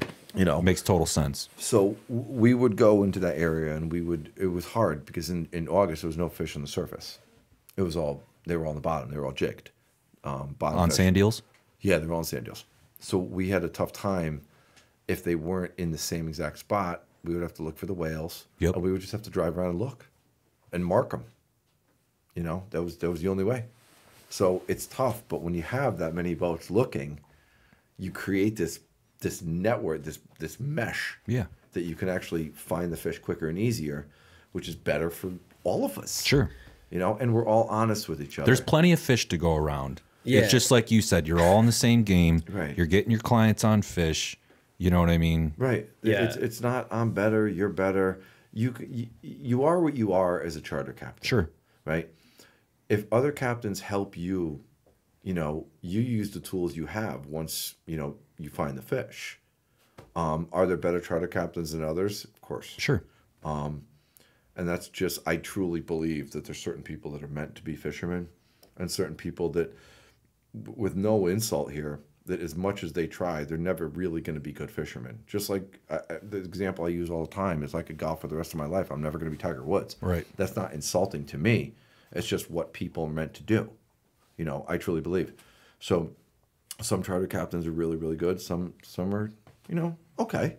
You know, they get the job done. Yep. But we try to help them as much as possible for everybody to get the job done. Someone helped you at one point, I assume. Not really. Not really? No. And you're trying to change that because no one Because really of helped that. you. Yeah. That's nice. I think that's Nobody helped very me in the beginning. That's why I went a year and a half without catching fish. I bought all the wrong stuff. I did everything wrong. Sometimes that's what it takes, though. And I mean, honestly, you're probably that much better of a captain now because you taught yourself and you had to go through everything that was wrong. And I taught myself in a different way than most people were used to doing it because I had to learn it on my own. You didn't get spoon fed, right? Yeah, you know, so killer, right? It's killer. I want to get to more about the fish and the size of fish. What I found interesting over the years and talking to you and other guides is like growing up watching that Wicked Tuna show. Those guys are commercial fishing. And once I understood more about how many you can catch, how big it is, I'm like, wow, there's a lot to this that I just don't understand. In general, explain the difference to our listeners between a rec size fish and a commercial size fish. Rec size meaning recreational, correct, and a commercial. Explain to our listeners, like, what's the difference? Just size. It's just size. Just size. What is the size limitations for both? So let's start with recreational. Yep. So recreational fishermen have a little bit different of a limit per day than charter captains. Okay. So we have what's called over and unders. I've heard people say that. Right. An over, so let's start on the small end. 27 to 47 inches is what we consider our unders. Okay. 47 to 70, 47 is shy of 73. Yep. So 72.9, whatever it is. That's considered our overs. As charter captains, we're allowed 3 unders and 1 over. Regardless of how many people you have on the boat. Correct. It's a boat. So the license is, yes, my name is on the license, but the boat is licensed. Gotcha. Because you don't catch tuna from shore. Gotcha. So they license the boat.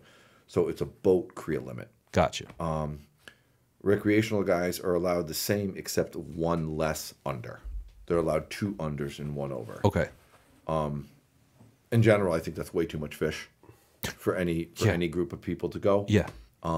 I usually talk to people about it on the trip, and I don't normally keep our limit. I knew that getting into going with you because I've gone and caught tuna before with my buddies in New Jersey, and they're like, hey, we're going to Cape Cod tomorrow. You got to take all these fish home. And I caught like a 30-pounder and a 50-pounder, and I was like, awesome. Well, when I started cutting this up, I'm like, it's more what the hell am I going to... And you right. said that. You're like, we're cutting the fish up that we brought back, and you go, you got people to give this to, right? And I already that's knew... just one fish. I know, that's just one fish, and it was 54 inches. Right. And I go...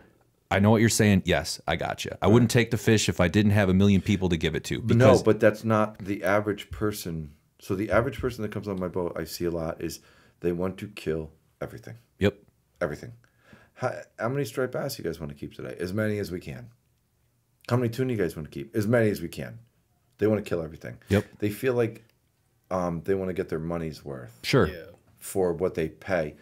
That's not really how I built my business. So I'm strictly catch and release for striped bass now. Tuna, I limit what people can keep. And that's not because I want to protect the species just a little bit. I try to sell my charters as an experience. You told me that before. Yeah. I want to go out and have a great time and you guys experience some fishing like we've never experienced before. Sure. You know, like a lot of the other things. The experience in life, you pay for the experience. If you went skydiving, you wouldn't want to take the airplane home when you're done. You know what I mean? You're paying for the experience, or the parachute, or the parachute. Yeah. You're just paying for just like a roller coaster. You're going to leave it when you're done. Yeah. People don't understand that though. Right. But I think it's easy to like once you do have a banner day with them, it's easy to sway them into like thinking about it differently. Now, don't get me wrong. I don't want it to come across as an insane conservationist. No, I have no issues with people taking tuna home with them. Yeah. But when people tell me, I have the friends and the family thing, and I'm like, you guys are going to have 300 pounds of meat. Yeah. So you could give 6 pounds to 50 people. That's. When have you ever gone to the grocery store and bought 6 pounds of meat? Yeah. I mean, ever? Right. It's bluefin does not freeze well. It's very fatty. It doesn't freeze like yellowfin. Correct. Yellowfin is much more prone. Leaner. Yes. It's lean. So it freezes better. And the people that said, oh, we want more blue. I said, listen, anytime you want bluefin for the rest of the year, you call me. Come over, and I'll give you as much fresh bluefin as you want. Right. I'll call it the day before. Looks like I'm coming over to get some bluefin. It's a long trip. I have some. I told you. And here we are. I made right. I made the tuna. This guy I made the tuna on meatballs always for these out. guys. And how good was it? I didn't have them yet. They live 5 minutes away. They won't come over to my goddamn house and pick them up. I'm coming to get them today. Right. So for example, 154-inch fish, right? That's probably got to weigh. Did you give away any meat yet? I spent the entire first day driving around, dropping it off my neighborhood. Right. 60-pound fish. He's got 40 pounds of meat off that fish, and 3 weeks later, he still got it. And these people want to keep 2 more of that size and a bigger one. Did you freeze some? Yeah. You have The steaks. Yeah, I have a For vacuum sure, sealer for at home. sure. I mean, I deer hunt, so I keep meat for a while. Even the vacuum sealer, what'll happen with bluefin is they'll start to brown out a little bit. Yep, totally. And it doesn't mean it's bad. Yeah. It changes color significantly, and I took some out the other day. I had a steak that when you seal it up, it's like nice light colored pinkish reddish. You take it back out after a couple weeks, it's like maroon, a little darker. Makes but sense, you eat it, though. tastes almost the same. Okay, Right. But you look at it. But it's also in your head. Yes, it's in your head because I knew what that fish looked like when we opened it up, when I vacuum sealed it, and now I'm looking at it and go, is this fucking thing bad? I almost sent you a picture. I'm like, is this bad? It's not bad because think about 90% of the bluefin that are eaten in this country were caught here, sold to Japan. For sure. We buy from Japan and bring them back here. Yeah, why? Yeah, that's That's crazy. a 2 or 3 week period. I know, right that's there, crazy to me, in too. between the time that fish was swimming. That's versus it hit your another plate. 2-hour podcast of the shit show of how bluefin tuna are sold that we're not going to get into. Why is That that could the be- route though? Like, why to Japan and then we're Because going to buy it back everybody from wants to make Japan? money. I guess, yeah. Well, All right, so but let's Well, anyways, let's I'm coming to keep get the going. meatballs. No, Okay. let's come get the damn meatballs because I got no. So what's good with the because I'm tuna killing deer now. meatballs? You what? What's good with the tuna meatballs? Like, how do you eat them? He said just like pan sear them and then.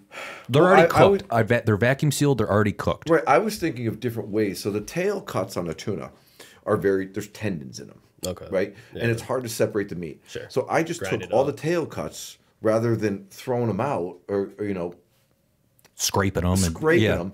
I figured just put them in a meat grinder, and the meat grinder separates the meat from the tendon Sure. within seconds, and you just pull the tendon out like a rubber band. Yeah. And then I was That taking makes sense. all the meat, and I was putting a little bit of breadcrumb, egg, garlic, and meatball, right? Yeah. In the oven. And then right when I took it out of the oven, I'd bring it out. I'd put a little teeny splash of soy sauce on it, back in the oven on broil, and crisp just the top of it, but the center of it was still raw. Sounds delicious. Yeah. For those of you listening, it's Sounds noon awesome. and my mouth is watering right Yeah, now. it's pretty Go good. get some burgers, Dude, Scotty. I'm Right? making some of those tonight. No, it is. I'm It making is some- pretty cool, and I did that, and Did it you cook worked. them in the oven? Yes, Okay. and it was awesome. I didn't do the whole like Chef Matt over here bullshit, but it worked No, out I mean pretty we well. have enough of it. So when we I- have enough of it throughout the year, so I try to find different ways. Have to. Because you can't keep eating It's the same it thing I do way. with deer. You shoot 2-3 deer. You got to find different ways. Different ways to make So it. when I take them out of the vac seal, should I put them back in the oven? to They'll be warm them no. up, to They will be reheat frozen. them? You just need to find a way to reheat them without overcooking them. So put them on like 175. Yeah. In the oven. Well, I'm not gonna. That's not gonna cook I 'em. should probably wait for them to thaw all the way out. before I- Yeah. Yeah, of course. Yeah. Yeah. Okay. Yeah, but then put them on 175 Jesus, because No, your meat is typically done at 160. You know, Yeah. and all bluefin that you've eaten in this country for sushi has always been frozen. So people are like, "Oh, I don't want bluefin if it's been frozen." If you've ever eaten sushi in this country in a restaurant, it's been frozen. Yeah. Legally, it has to be frozen, Yeah. Flash frozen. flash frozen. I did So let's- have some fresh. So let's. bluefin last year. I like the commercial, the whole aspect of like when it's open, the tonnage and all that kind of stuff. I'm a nerd when it comes to that. I think it's super interesting.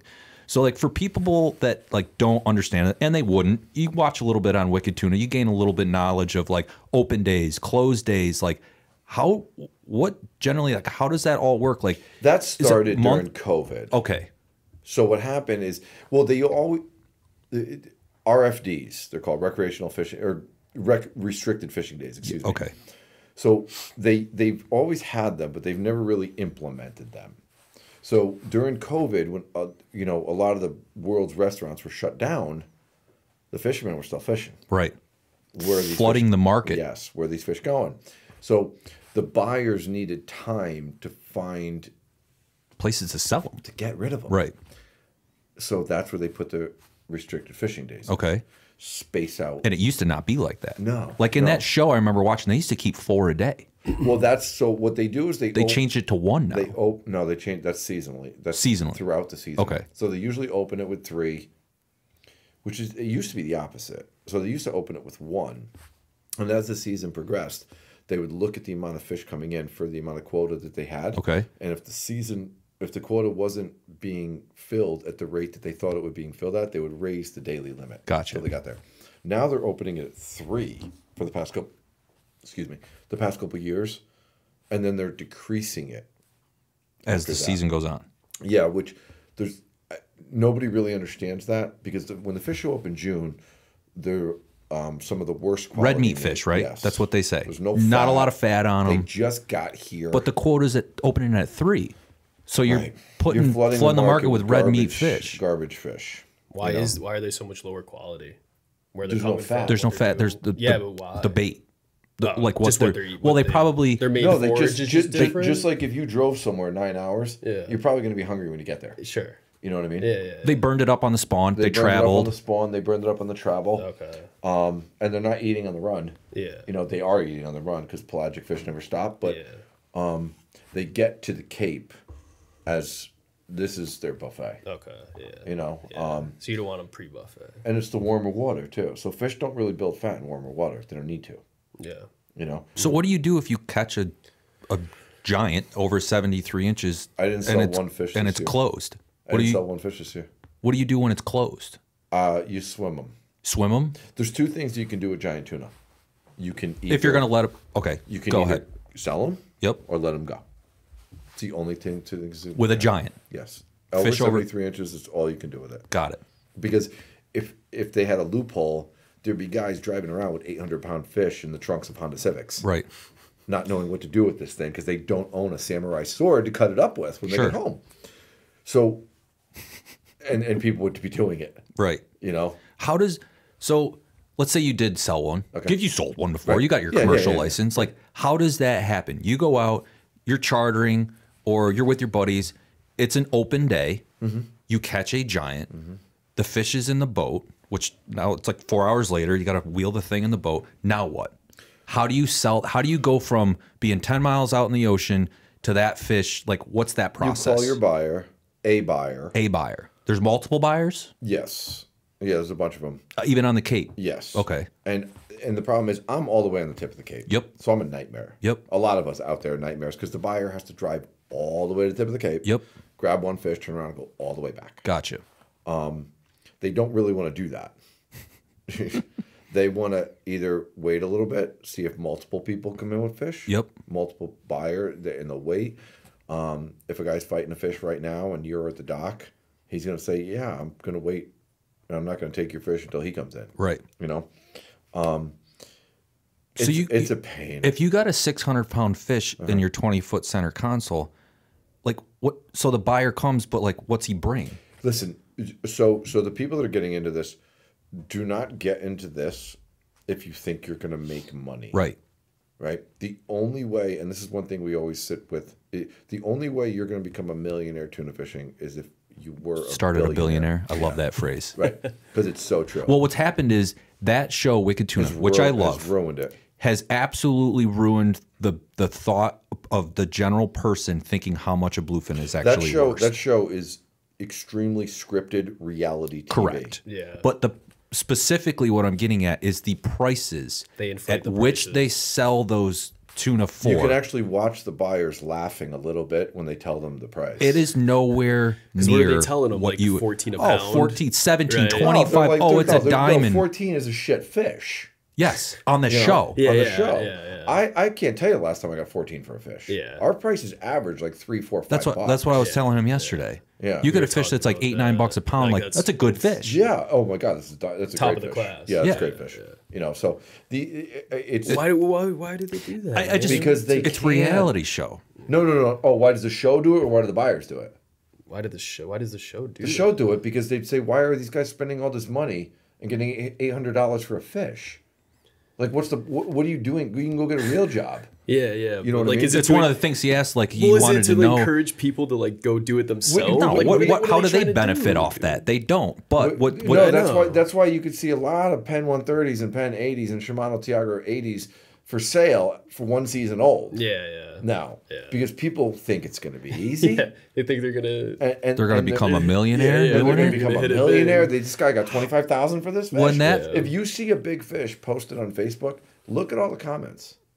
Oh, that's a $10,000 fish. That's $1 million fish. Yeah. You know, and they'll always refer to those couple businessmen where those fish sold in Japan for like 1.2 million, 1.4 million. Those were very specific cases where a CEO or a CFO of a company wanted to make a name for himself. So he put a huge amount of money out, was in the paper for doing that, and then used that specific fish at a giant banquet where they'll fly in like glacier ice and they lay the fish out on glacier ice. Yeah. That's why. But on a typical auction block, these fish aren't selling for. They're selling for substantially more than we get, but we have to pay out of our pocket comes the flight, Air freight. Yep. the auction fees. So if the fish sells for $28 a pound, and we get 6, Yeah. because the buyer is going to take His cut too. And then he's got to pay the guy who runs the truck to come and pick it Yeah. up. So another thing is you don't actually get paid on the spot from No. the buyer. You have No, to wait you for have the to whole trust the thing. buyer. It's like a week or two later. I asked my yeah. buddy this. He sells Yeah. commercial fish Well, in that's New another Jersey. thing they on the show. I go, like, exactly. you I go, get paid on the spot. when do you get paid? He goes, 2 weeks later. I go, you ever feel like you're getting effed on No, price? you He might goes, get every time. you might get your price 2 weeks Sure. later, and then your check will come a month later. Yeah. And then you're like, oh, you're going to give me 80 cents a pound for the fish, and you're like, thank you, I want my fish back. And they're like, oh, what's $500 to get your fish back? Jesus Christ. It's great. So, okay. Or No, your it's- fish doesn't sell on the auction block, and they send you a bill. Really? Well explained.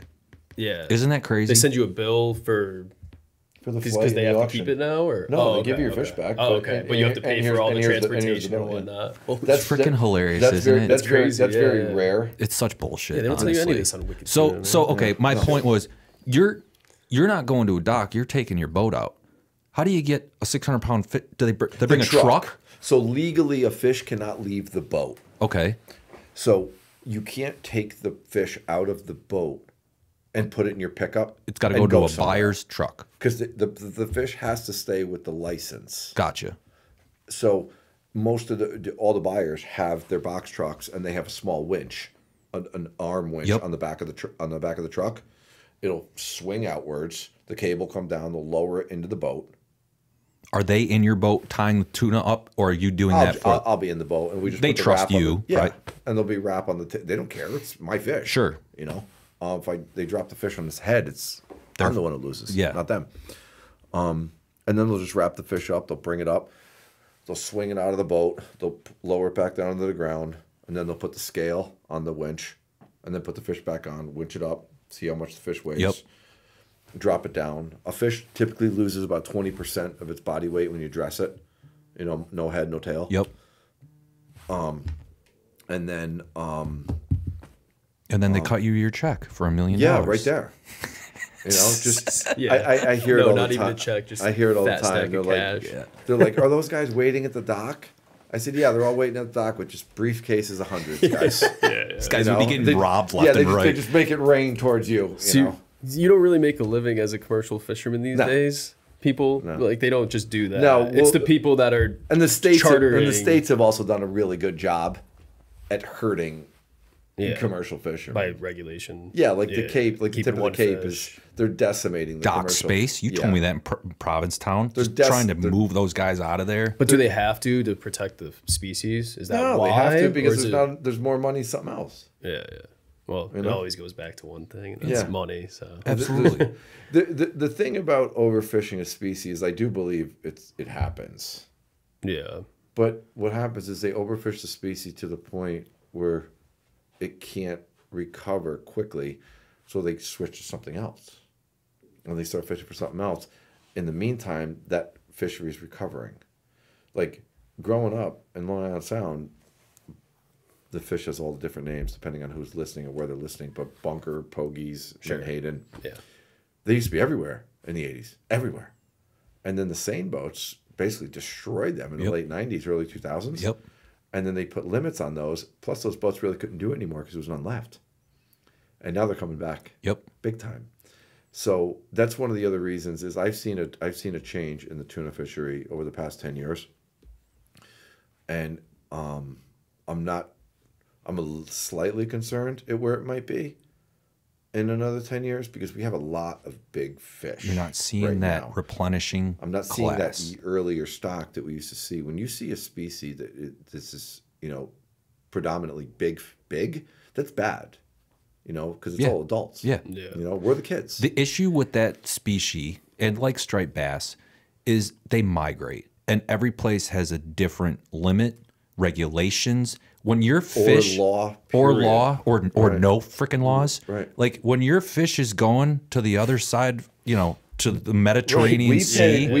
We're great with the rules over here. Yeah. But when these fish go leave, what are they fucking Who gone? Who knows? Dude. Well, it's like striped bass when they go down to Chesapeake Bay, too. Like... Sure, the regulations are different. Every state, those fish migrate through like 8 different states. Every state is different. Yeah. Every limit is different. Every slot limit is different. The whole striped bass thing is I have huge opinions on that because I've been so involved with striped bass my entire life, and I've seen it go from the late '80s to none of them. Sure, none to more than I've ever seen in my life in the '90s, and then 2001 was the last 50 I caught. And these aren't Block Island 50s. Yeah, I got fishing you. in an aquarium. These are real 50s. Yeah. And there's none of them anymore. I mean, they're here and there. I know. I know what you're saying. saying. But in general, the sensational 70s of what the back beaches of the Cape were gone. I don't think it really has anything to do with anything but the amount of fishermen. The amount of fishermen has got to be recreational, not commercial. Not commercial. Yeah, for sure. Even catch and release. Right. Oh, it's got to be 20. It's got to be 20 times what it was 10 years ago. 20 years ago. People look down on fishermen. They're like, you can't afford food? Like you fish, really? Yeah. And now it's cool. And now you can walk through the grocery store and you could tap any guy on the shoulder and he's like, I'm a fisherman. Yeah. Yeah. And the amount of just with the number of recreational licenses that Massachusetts gives away every year and sells every year, if each one of those people kept one striper, just one, it's hundreds of thousands of stripers. Even if they didn't keep it, but just improperly handled it, which happens a lot. Oh yeah, it happens all the time. Which they've made circle hook regulations for live bait fishing. Listen, I don't want to bring this podcast down and get depressed on striped bass. We can get depressed on something else. It's hard not to talk about.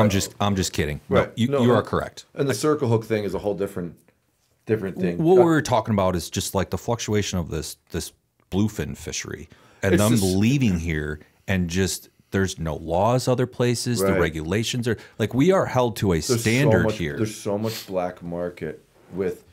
It's hard to put a worldwide regulation on what I consider and the world considers to be probably the most valuable fish in the ocean. Sure, for sure. And if people are willing to pay it, they're going to get it.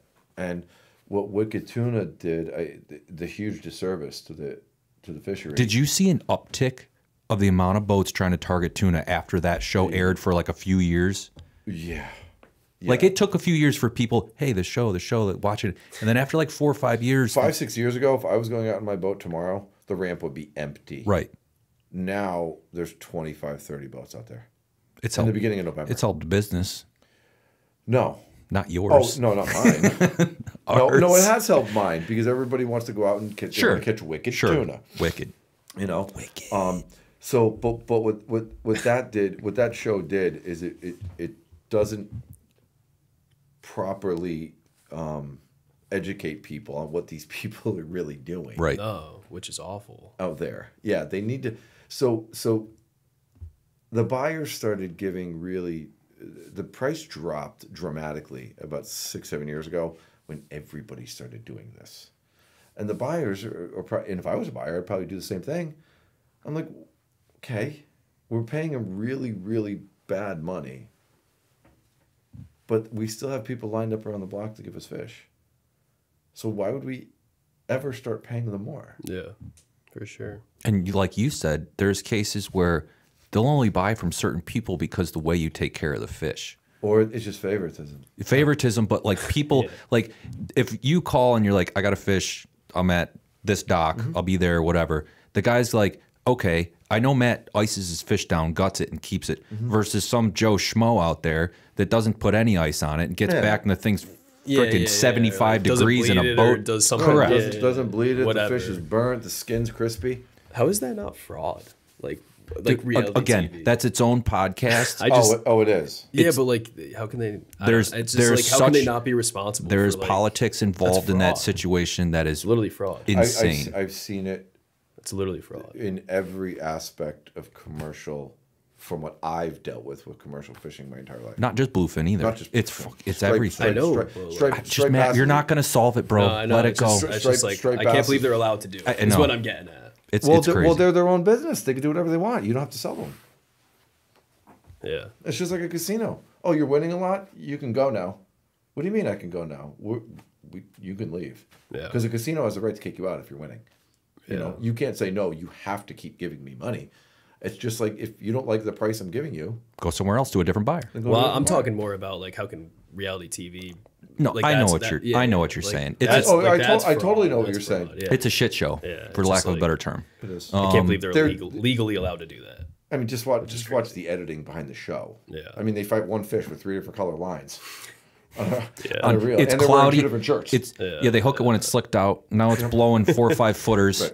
2 different colors. like, come on, and people don't know. I mean, Anyways, I still like the show because I need to watch something tuna related during the off season. So I'm going to continue to watch well, it. what we'll do is over the next couple of years, we'll make hours and hours of videos on our own. Okay. Yeah. And we can watch that over the winter. All right, I'm into that. I'll come film you guys. Yeah, Okay. there's hours Catch and one tuna. hours of podcasts that can go into different subjects. Just the last 10 that we've touched on. in the Well, last that's what 5 I said minutes. when this show started. You're like, bro, just jigging will take 2 hours. I'm like, we're going to hit on everything. Oh So my God. we're going to move this along. Yeah. We'll have to have a part. I want to talk about the gear, specifically the hollow core. Really why I wanted to bring you in. I want the listeners that might be thinking about getting a different brand of hollow core on their reels. Hey, I've heard of C16. I've heard how great it is, but I only hear it from the guys at Cortland and tidbits from people around in the industry. But like, since I've known you, which is like a couple years now, since I became a sales rep at New England, I started scrolling through Instagram. I'm like, who's this Tighten Up Charters keeps tagging us? Like this content's epic. So I reached out. I'm like, hey, looks like you tagged us. You said you use C16. Like, you mind if I use that photo? Absolutely, go ahead. And then we started talking, and you're like, dude, I love C16, and you've always told me that, but why? Why, as a listener to the show, do you personally, you do this day in and day out, why do you love the Cortland C16 spliceable hollow core? Give me, like, generally, you know, a few different reliable. It's very easy to work with. It's very smooth. It will not break down. It will not dissolve. It will not fall apart like your older Dacrons used to. It can last a long time. How long? You said that last year. I've never had to change it out for any reason other than capacity. Break, yeah, something funky Something broke yeah, or something. and you need more line capacity. And you need more on it. line. And that's the great thing with the C16 is you can back splice it and you don't need to redo your entire spool. You can Splice just line to line. Yeah, line to line with the hollow core. You can do a loop to loop connection for yourself, and very similar to my spinning reels that I use it on, where I don't empty the entire spinning reel now. I go about 2/3 down, and I'll do a loop to loop connection with the C16 with a simple cat's paw, and fill up the spool again. Right. You're going down into the spool where, like, you're probably not going to see that, but if you did, it's fine anyways. It's fine anyway. It's not going to get daily use. No, though. it's not going to get daily use, and even if it did, it wouldn't matter. Right. Because on my big reels, my bent butts, daily use on that thing. Sure. In and out, in and out, in and out all the time. The C16 is what's used on all of my wind down leaders, which is a splice, back splice, Sure. into a finger splice, into a cat's paw, and on daily use, that's casted through the guides hundreds of times Correct. every day. So daily use is no issue. I have found that the C16 is much quicker for me to splice with. It opens. That's one of the things I've heard people. It opens up. It's like for those of you that don't know about splicing and hollow core, it's basically like a finger trap puzzle, right? But the way the hollow core are specifically, the way it opens up, that you can serve a needle inside it to It doesn't splice in mono It or doesn't fluoro. bind. Right.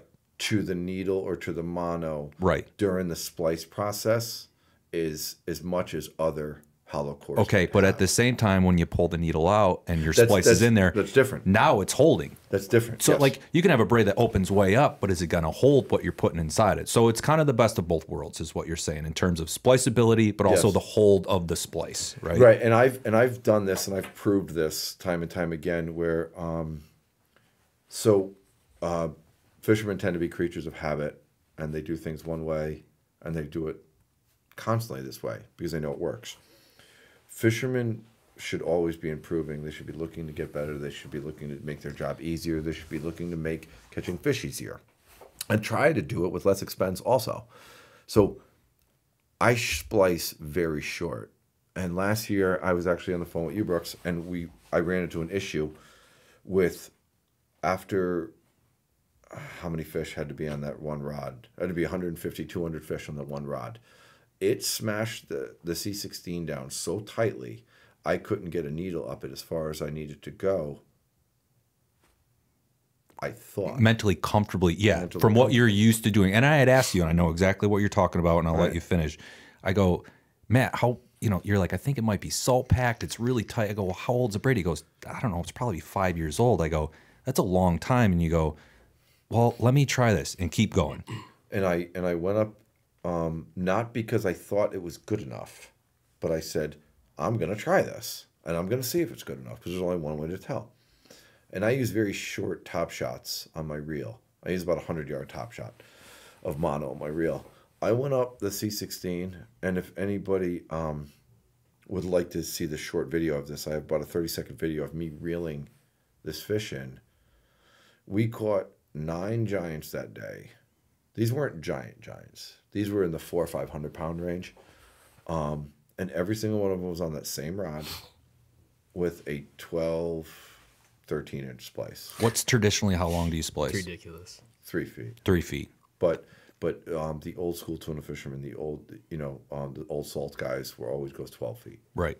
And they would come in and then they go back out. Correct. Come in and go back out, which I think adds a complete disservice to the physics behind a finger splice. Okay.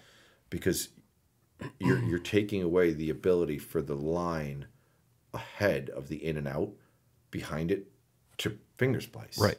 To bite under tension. When you come out of a line and then go back in to continue splicing, that's your serve right there. That's your serve. So you can't get a full finger trap on the first set of spliced line, because once the mono comes out of it, that end of the braid is not going to be able to bite right there. So I just go in once. Even on the spinning reels. On the spinning reels, you can go in 6 inches. I fully believe you can go in 6 inches. Because you go in 6 inches, or if you go in 10 feet, a finger splice is made to lock up no matter how far you go in. Right. If the braid has enough surface area to bite on the mono, you're going to hold. Look at an FG knot, right? Yeah. An FG knot is 1.5 inches to an inch of just the braid crosshaired around the mono, and that holds. And Makes sense. And people think that you have to go up very, very far. Look at the wind-ons I use. I mean, what is that, 8 inches? Right. And how do you finish that? What do you mean? Like once you whip finish how do you, so you serve up the mono over the floor or whatever? So it's super easy. People tend to I did it too. I'm guilty of that. When I first started splicing, I thought there was this big complicated thing. And like here's an example. I don't know if people can see that on the screen, but I think we did that here. So if you which camera are we looking at here? You can look at right in the middle one. So here's a perfect example. Your mono, and here's your serve, and this would be your hollow car. So your rod would be over here, and your braid would be here. Your mono. Your top shot. Yep. Your top shot, correct. Or your leader. Yep. A lot of if you're spin fishing. Yep. No, or even your braid. Okay. So you can take your needle. You put your needle. The needle has a cup on the end of it. You're going to push the mono into the needle, and it's going to kind of bite. And then the needle's probably about 10 inches long, and you're going to run the needle up the braid. And then once you get up so high, you'll pull the braid down on top of the needle, on top of the mono, and then you're going to dump Come out with the needle. Come out with the needle, and you'll see your mono exposed. You can pull the braid down a little bit, clip the mono, and then push the braid back up over the top of the mono to make it disappear. You're going to hold this, for example, like this, and you're going to get yourself a bobbin. A bobbin, everybody probably knows what a bobbin is, but... I filmed my buddy doing a splice that has a bobbin. I'll splice that in here. Right. So so for those of you watching, you'll be able to see that. Right, that would be great. And a bobbin is you'll take the little spool of thread out of the bobbin. You'll push the two arms a little closer so that they're tight. Push the spool back in, and then I tie one overhand knot right here with the thread, and then bobbin up here so it's tight, and then I'll start doing this faster like this. And all the way down here. How far onto the mono? Not far at all. Like a quarter inch? Yeah, and that's about as far as you want to go onto the mono. Going onto the mono is going to do nothing. It serves no purpose, no mechanical purpose to helping the splice. Right. You just need to go over where the braid ends. You go over where the braid ends, and because what you want to do is you want to push down here. And at the end, when you get to the end of the braid, you're going to see the braid start to mushroom out. That's how you know you're doing a good job, because the braid is now tight. Got it. And you want to create an even transition from braid to the mono. That's why you go over. Makes sense. But people who go down this far, there's no point in that, because this is slipping on here. So is this a good splice? This is a great splice. Thank you. I'm just kidding. Point, I didn't do is that. the point of whip finishing it or wrapping the thread? It's to create, it's to stop bag from happening. So it anchors it, basically. It anchors it, because if you took, say this was looser, if you took this braid and you just moved it down a quarter inch, an eighth of an inch onto the mono, you would be able to pull the mono right out of it. Yeah. Well, me and him were messing with it yesterday, and like we were talking about anchor points, and like, so are you putting glue on top of the thread? You can finish it, but it's not necessary. But it's not necessary. Just like on an FG knot, when you tie, you don't glue an FG knot. Could you use super glue? You could use as an alternative to the thread instead, and just anchor down that one point. No. Because how are you going to put it on? I've done it. Yeah. I just wanted to prove to myself years ago that it would work. We broke a fish off on the boat one day, and I took a needle. I ran the mono up a foot, and then I dropped super glue onto the C16, and I just started doing this real quickly with my finger, and I super glued 2 inches of the C16 to the mono. Yeah. Took the slack out. Light's good. Casted once. Hooked up. If your splice doesn't pull initially, it's not gonna. Yeah. A splice will not pull when there's pressure on a fish. Right. Because if it does, something was wrong. So in the first 3 seconds of that fight, no, on the hook set. You're like, this is good. We're good on the hook set. The minute you set the hook, boom, you come tight to the fish, rod folds over. It's only going to get stronger, theoretically. Right. Yeah. Theory. Yeah. Right. So I just wanted to try it one day to see if it worked, and it did. And I was like, oh my God. Now I'm never going to do it again. Yeah. Right. But it worked. But it will work. How long have you fished C16 for? 8 years. Because you've been fishing it before I knew you. 7 years. This is the best part about why we work with certain people like yourself. Look at what happened. You just messaged me about one photo, and here we are years later. But my point is, as far as how Cortland works with certain people in certain fisheries with certain products, I love the fact that I'm able to work with someone that loved the product before we even knew each other. Yeah. Right? It's easy to get shit for free from a company and be like, I love this stuff. It wasn't an influence. Correct. Relationship. You didn't know where the hell Cortland was. You drove by it every day going, steal it, fishing. It was an organic relationship that built. That's my point. That's why I like, I mean, it just turns out you're a good guy. We like each other. It's a great friendship. You look at the Cortland symbol. The Cortland symbol is synonymous with quality. It always has been. It's always known to be. What we need to do is we need to have people understand why the product stands out ahead of the other products of similar price. For sure. And what you're getting. For sure. You're getting an American-made product here. You know what I mean? You saw it. And I mean, who doesn't want to support our country? We all want to support our country. I fish the best product. I've had zero issues with it. If anybody has a problem with Cortland, call me directly. I'll take your call. And I'll tell you what you're doing wrong. Yeah. Or what happened or why it happened. Sure. Because the amount of times I put Cortland to the test and I haven't had any issues with it, if you have an issue, take it up with the company, take it up with me directly, or I'll take it up with the company. For sure. You know, but you won't have an issue. But that's my point. I like working with guys that are into the brand before they even know anyone at the brand, right? That just makes me want to work with people even 100%, more. 100%. Like my buddy Travis Manson, 100%. Our boy Travis Manson, big smallmouth fisherman. Like he was fishing master. He didn't know anybody here, you know. And then eventually he reached out. Sure, right. I reached out to you. Right. There's certain people I work with that are just like, I've been fishing this forever. Our buddy Alberto Nye, however you want to say it. He's going to come on our podcast pretty soon. Surfcasting legend. OG surfcaster, right? Yeah. I remember one day we were looking through our Instagram, and it was like the tagged photos, and I go, Ricky, click on that. He's like, who's this guy? I'm like, Alberto's an absolute gangster from back. I go, why is he tagging us? We reached out, and he's like, I've been fishing your braid and your fly line. It freaking shit's awesome. I'm like, it makes me, this industry's kind of funky in a sense, you know, like, hey, this guy's legit. Let me hook him up with stuff. It's very and he'll unique, promote. Right? Because we're the only industry. I said it to Chris, and I don't know why golf is always a thing, but if I'm really good at golfing and I'm posting pictures about golfing, Titleist isn't going to send me clubs. Right. You know, they're going to be like, "Who are you?" There's a million golfers out there. Well, there's a million fishermen. Yeah. You know what I mean? Yeah. So it's very unique in the way it works. It's because there's a lot of media that goes into fishing. There's a lot of people with eyes on products and what we're doing and recommendations. Well, we live in a digital marketing world, right? And like your Instagram is, as you saw for those of you watching and those of you that will look this up, your Instagram's fire. The digital marketing involved in that, I mean, it definitely helps move C16. Right. You know what I mean? When people are like, dude, this dude's catching giant fish. We need to post you know what more I mean? of that on our account. We will. But it's also it's knowing who you have that represents you correctly. Correct.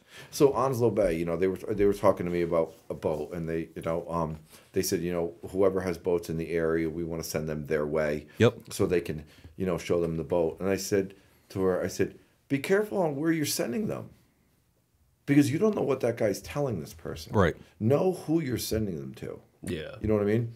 Because that person can make or break an entire deal for you. Sure. So know who is giving the correct information about your line to the people. Sure. You know, and if they're not giving, you know, reach out to them and say, is there something that you guys don't know about the line or something I can help you with about the line? Yeah, let's get back to line. What size C16 are you running on what reels on your boat? What size reels are you running? Your conventional, your giant reels. What size reels are you running? What size hollow core are you running? So, how many yards of hollow core are on those reels? So for the smaller tuna reels, the trolling reels, stand-up rods, I run 80 pound. And then I do it a little bit different than most guys do. I splice in about 40 yards of fluorocarbon at the top of my C16. The fluorocarbon acts as a leader / top shot. The reason I do that rather than having a top shot is because I want the capacity on those reels. Okay. So I fill the reels up almost to capacity with the C16 rather than using a top shot. Got it. What you're saying is most guys will fill it up partway with the hollow core and then have a 200 half and right yard top shot or something like that. 3/4 spool probably. 200 feet, 200 yards. 200 yards. Okay. You know, Keep going. depending on the pound test they're using. You know, so I do it a little bit different. Now I don't have to figure out how long of a leader I want. Sure. And I just started doing that 2 years ago. It's worked. You're trying new things. Yeah. Like you said. Right. And people are like, oh, that's pretty interesting that you tried something like that. And I said, yeah. What size are you running? 80 wides, right? Or your giants? My giant reels are 80s. Yeah. And what size hollow core? 1200. What size hollow core are you running 200. On that? 200 pound? 200. How many yards at that? 1200. 1200? Yeah. Well, what was happening is I had the original with a smaller top shot, correct? Yes. Like you were saying? Yes, that was Makes sense. That was my issue. Yep. So I was running 600 yards of 200, and then I was putting 200-pound top shot on top of that. Yep. I switched to a 130 top shot that has the breaking strength of 220 mono. Okay. So the breaking strength was higher, yes, but the diameter was still the same as regular 130. So I was almost fitting twice as much Top Shot on as I was prior to that. I didn't want to lose all the C16 that I had on the reel.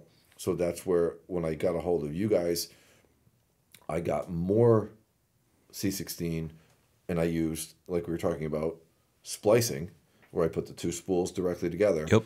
And I filled up the reel with an additional 600 yards of 200, which left me room for about 100 yards of 130. It seems crazy when people are conceptually like thinking about this, like how much added braid you're getting onto that reel. But what they don't probably understand is the braid, because of its construction, will lay flat under tension versus the mono Top Shot that you have, which is solid. So you're actually gaining a ton more capacity, like you're talking about. That's why it's a hard way to. So we've tried to measure braid. Yep. Braid is extremely, especially hollow core. Especially hollow core. How people talk about diameter? There's no way to tell. Well, it's one of the things that we talk about here. It's like people are like, "What's the diameter of your hollow core?" I'm like, "How would you like me to mic it?" Yeah. Because I can slam a snap mic down on and make it about as thin as a freaking sheet of paper. So or we could do it under tension. So or what we do is, and Jason. Yep. From Siren. Shout out Jason. Shout out Jason Ward, Siren Lures. Jason's the one who did this. He weighs it. Per inch, per foot. Doesn't matter. Doesn't matter. Doesn't matter. So you take a microgram scale and you put 2 feet of line on it. And then 2 feet of the one you're trying to compare with it. Yep. And you'll see which ones. Right? Yeah, it makes the most sense. That's the way to weigh it. Yeah. Because he goes, you can't tell the diameter of hollow core.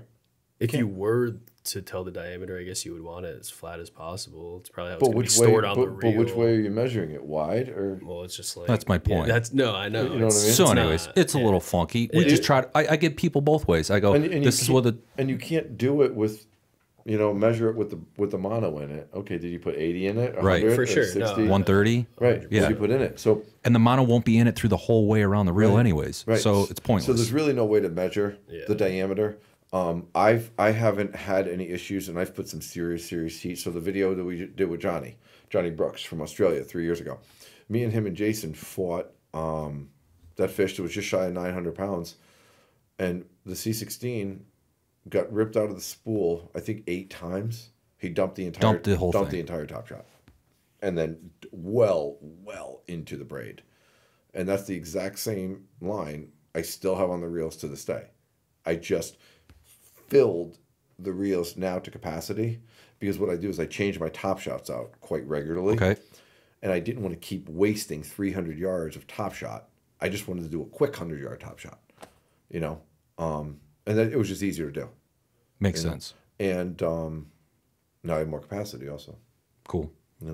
Well, I don't want to cut this short, man, because I could probably sit in here all day and talk to you about, because I like I said, I'm obsessed. I know you got to get back to Connecticut. we have to do this. We have to finish up at another time. We got to do a part. Yeah, we'll get into something. We have top water. We have rigging. Yeah. Well, that's what I want to do. I just wanted to give people, like, there's people that don't know Cortland even makes hollow core. Still to this day, there's people that knew nothing about the bluefin tuna fishery other than wicked tuna that they wash on Sunday nights. So I just wanted to hit on everything. And the funny thing is, there's a lot of people that don't know Cortland makes hollow core. I didn't know Cortland made solid braid. Sure. I only knew Cortland for hollow core. Sure. Okay. Which that's what you use. So it makes sense. Right. No, but on every other rod I use. Yeah, you use solid spectrum braid. Yeah. I use solid. Sure. Yeah. And we'll get there by working together. This podcast, everything. Have you fished our master braid yet? Yeah, absolutely. He does. Okay. Nice. Yeah. Yeah, I fish on all my straight bass rods. Awesome. And the straight bass rods, you go out with 15, 20 rods every day. Oh, for sure. Knuckleheads, wind knots. Wind knots. That's the thing is I use much heavier braid for the straight bass rods than I would normally 50, use. 65? 50. Okay, yeah. Because if I was fishing on myself, I'd be using 30. Yeah, that's what I run on or even lighter. Yeah. But it helps to get wind knots out. Sure. With the thicker braid. We could talk about that for 2 hours. So, anyways, there's too much to talk about, man. Dude, I appreciate you coming out today. Absolutely. Thank you for all your insight. I could talk about this all day, like I said, specifically this fishery, specifically this product. I'm glad you got to see the plant, because now you at least know where we work all day. And that was incredible. I loved seeing that. It's pretty sweet. We are lucky to work here, bro. It is pretty neat. There's a lot of other places that Absolutely. sound cool, and then you go there and it's not so cool. But this is a pretty cool place to work. So It's the best, man. if you guys are interested in hollow core, the ins and outs, splicing techniques, more importantly, if you're on the fence about making the jump to Cortland C16, the benefits of why the Cortland C16 is better than some of these stuff out there, you can reach out to us, of course, at info@cortlandline.com. You can absolutely reach out to Matt. Instagram's probably the easiest way on a DM. If anybody's watching videos, how-to videos, and they're not sure about that video, and they don't know how it's going to work out or how it's going to play out in their own scenario, just send me a message. Send me the link for the video. I'll look it over and I'll see. Yeah. Because I'm going to tell you what I do doesn't work for everybody else because everybody's specific on their own, you know, the way they do things. But I'll tell you what works for me, and that's really all I can attest to. Works. But, you know, I'll help you guys in any way you need. Awesome. So yeah, if you're interested in the brand, the hollow core, I mean, it's pretty much sold at almost every tackle shop as far as C16 up and down the East Coast. Definitely blowing up. It is for sure. blowing up in a good way. Yes. So reach out to your tackle shop if you're like, I'm sold. This is what I'm getting. If you need a little bit more kind of pushing along as far as coming over the fence, reach out to Matt. Like I said, on his Instagram. You guys have got to go on his Instagram and check it out at Tighten Up Charter CC. Like I said, you will waste an entire phone battery on videos. Just stare. The content is epic, dude. For sure. And if you're not into tuna fishing, I promise you that you will be into tuna fishing after you watch this. And eventually, maybe you'll see Matt out on the water someday at Cape Cod. So, Matt Perachio, thank you for coming in. Pleasure. Matt, as always. Maybe we'll come back up and go steelhead fishing next time you're up. Yeah. For now, we're going to go into the winter season. Maybe check Matt out at some seminars this winter.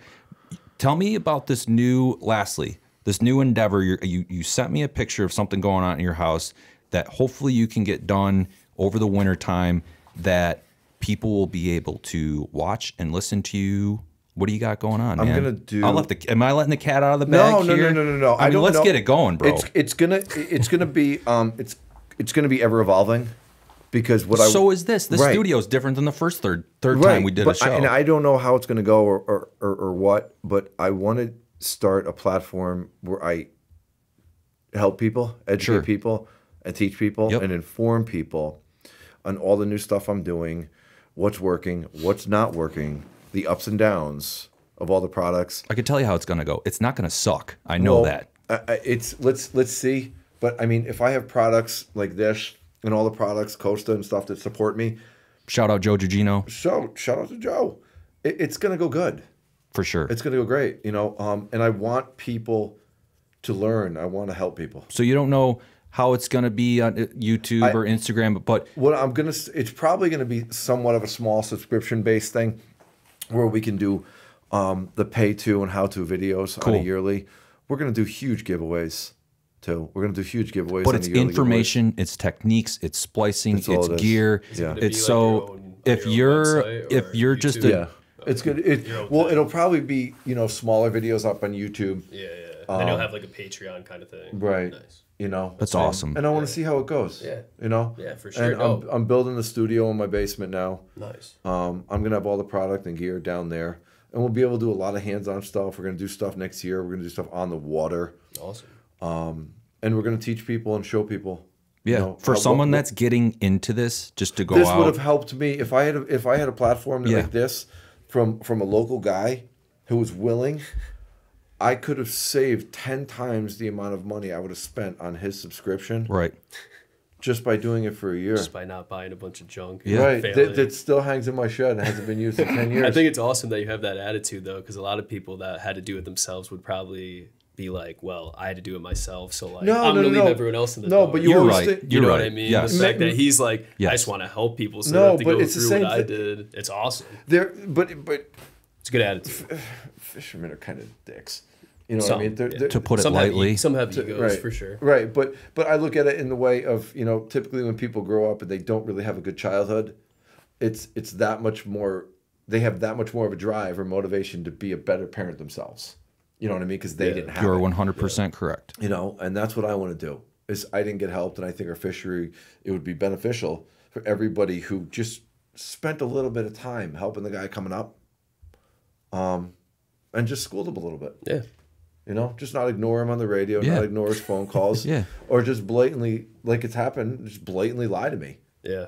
You know, at the end of the day, if you're able to do that, it's less dickheads you got to deal with out there on the water. But the good thing was, I found out works better together. Yeah, I found out who all those people were. Yeah. Right, early on. I know who they all are, and it saved me the hassle of trying to be their friend later on in life. Yeah. You know what I mean? I got that out of the way real quick. Well, I'm looking forward to that, dude. I think it's going to be great. Yeah, that's I think you're going to do a good job at it. So I can't wait for Cortland to be a part of that. Yeah, we absolutely will be. So just keep an eye out on Matt's Instagram, because when he's going to drop that, you're definitely going to post it on there to let people know. It'll go and live. like you said, it's evolving and everything. Right. So yeah, maybe check out Matt. A couple seminars in the Northeast this winter. The Risa show. We may be there, we may not, but I know you will be there.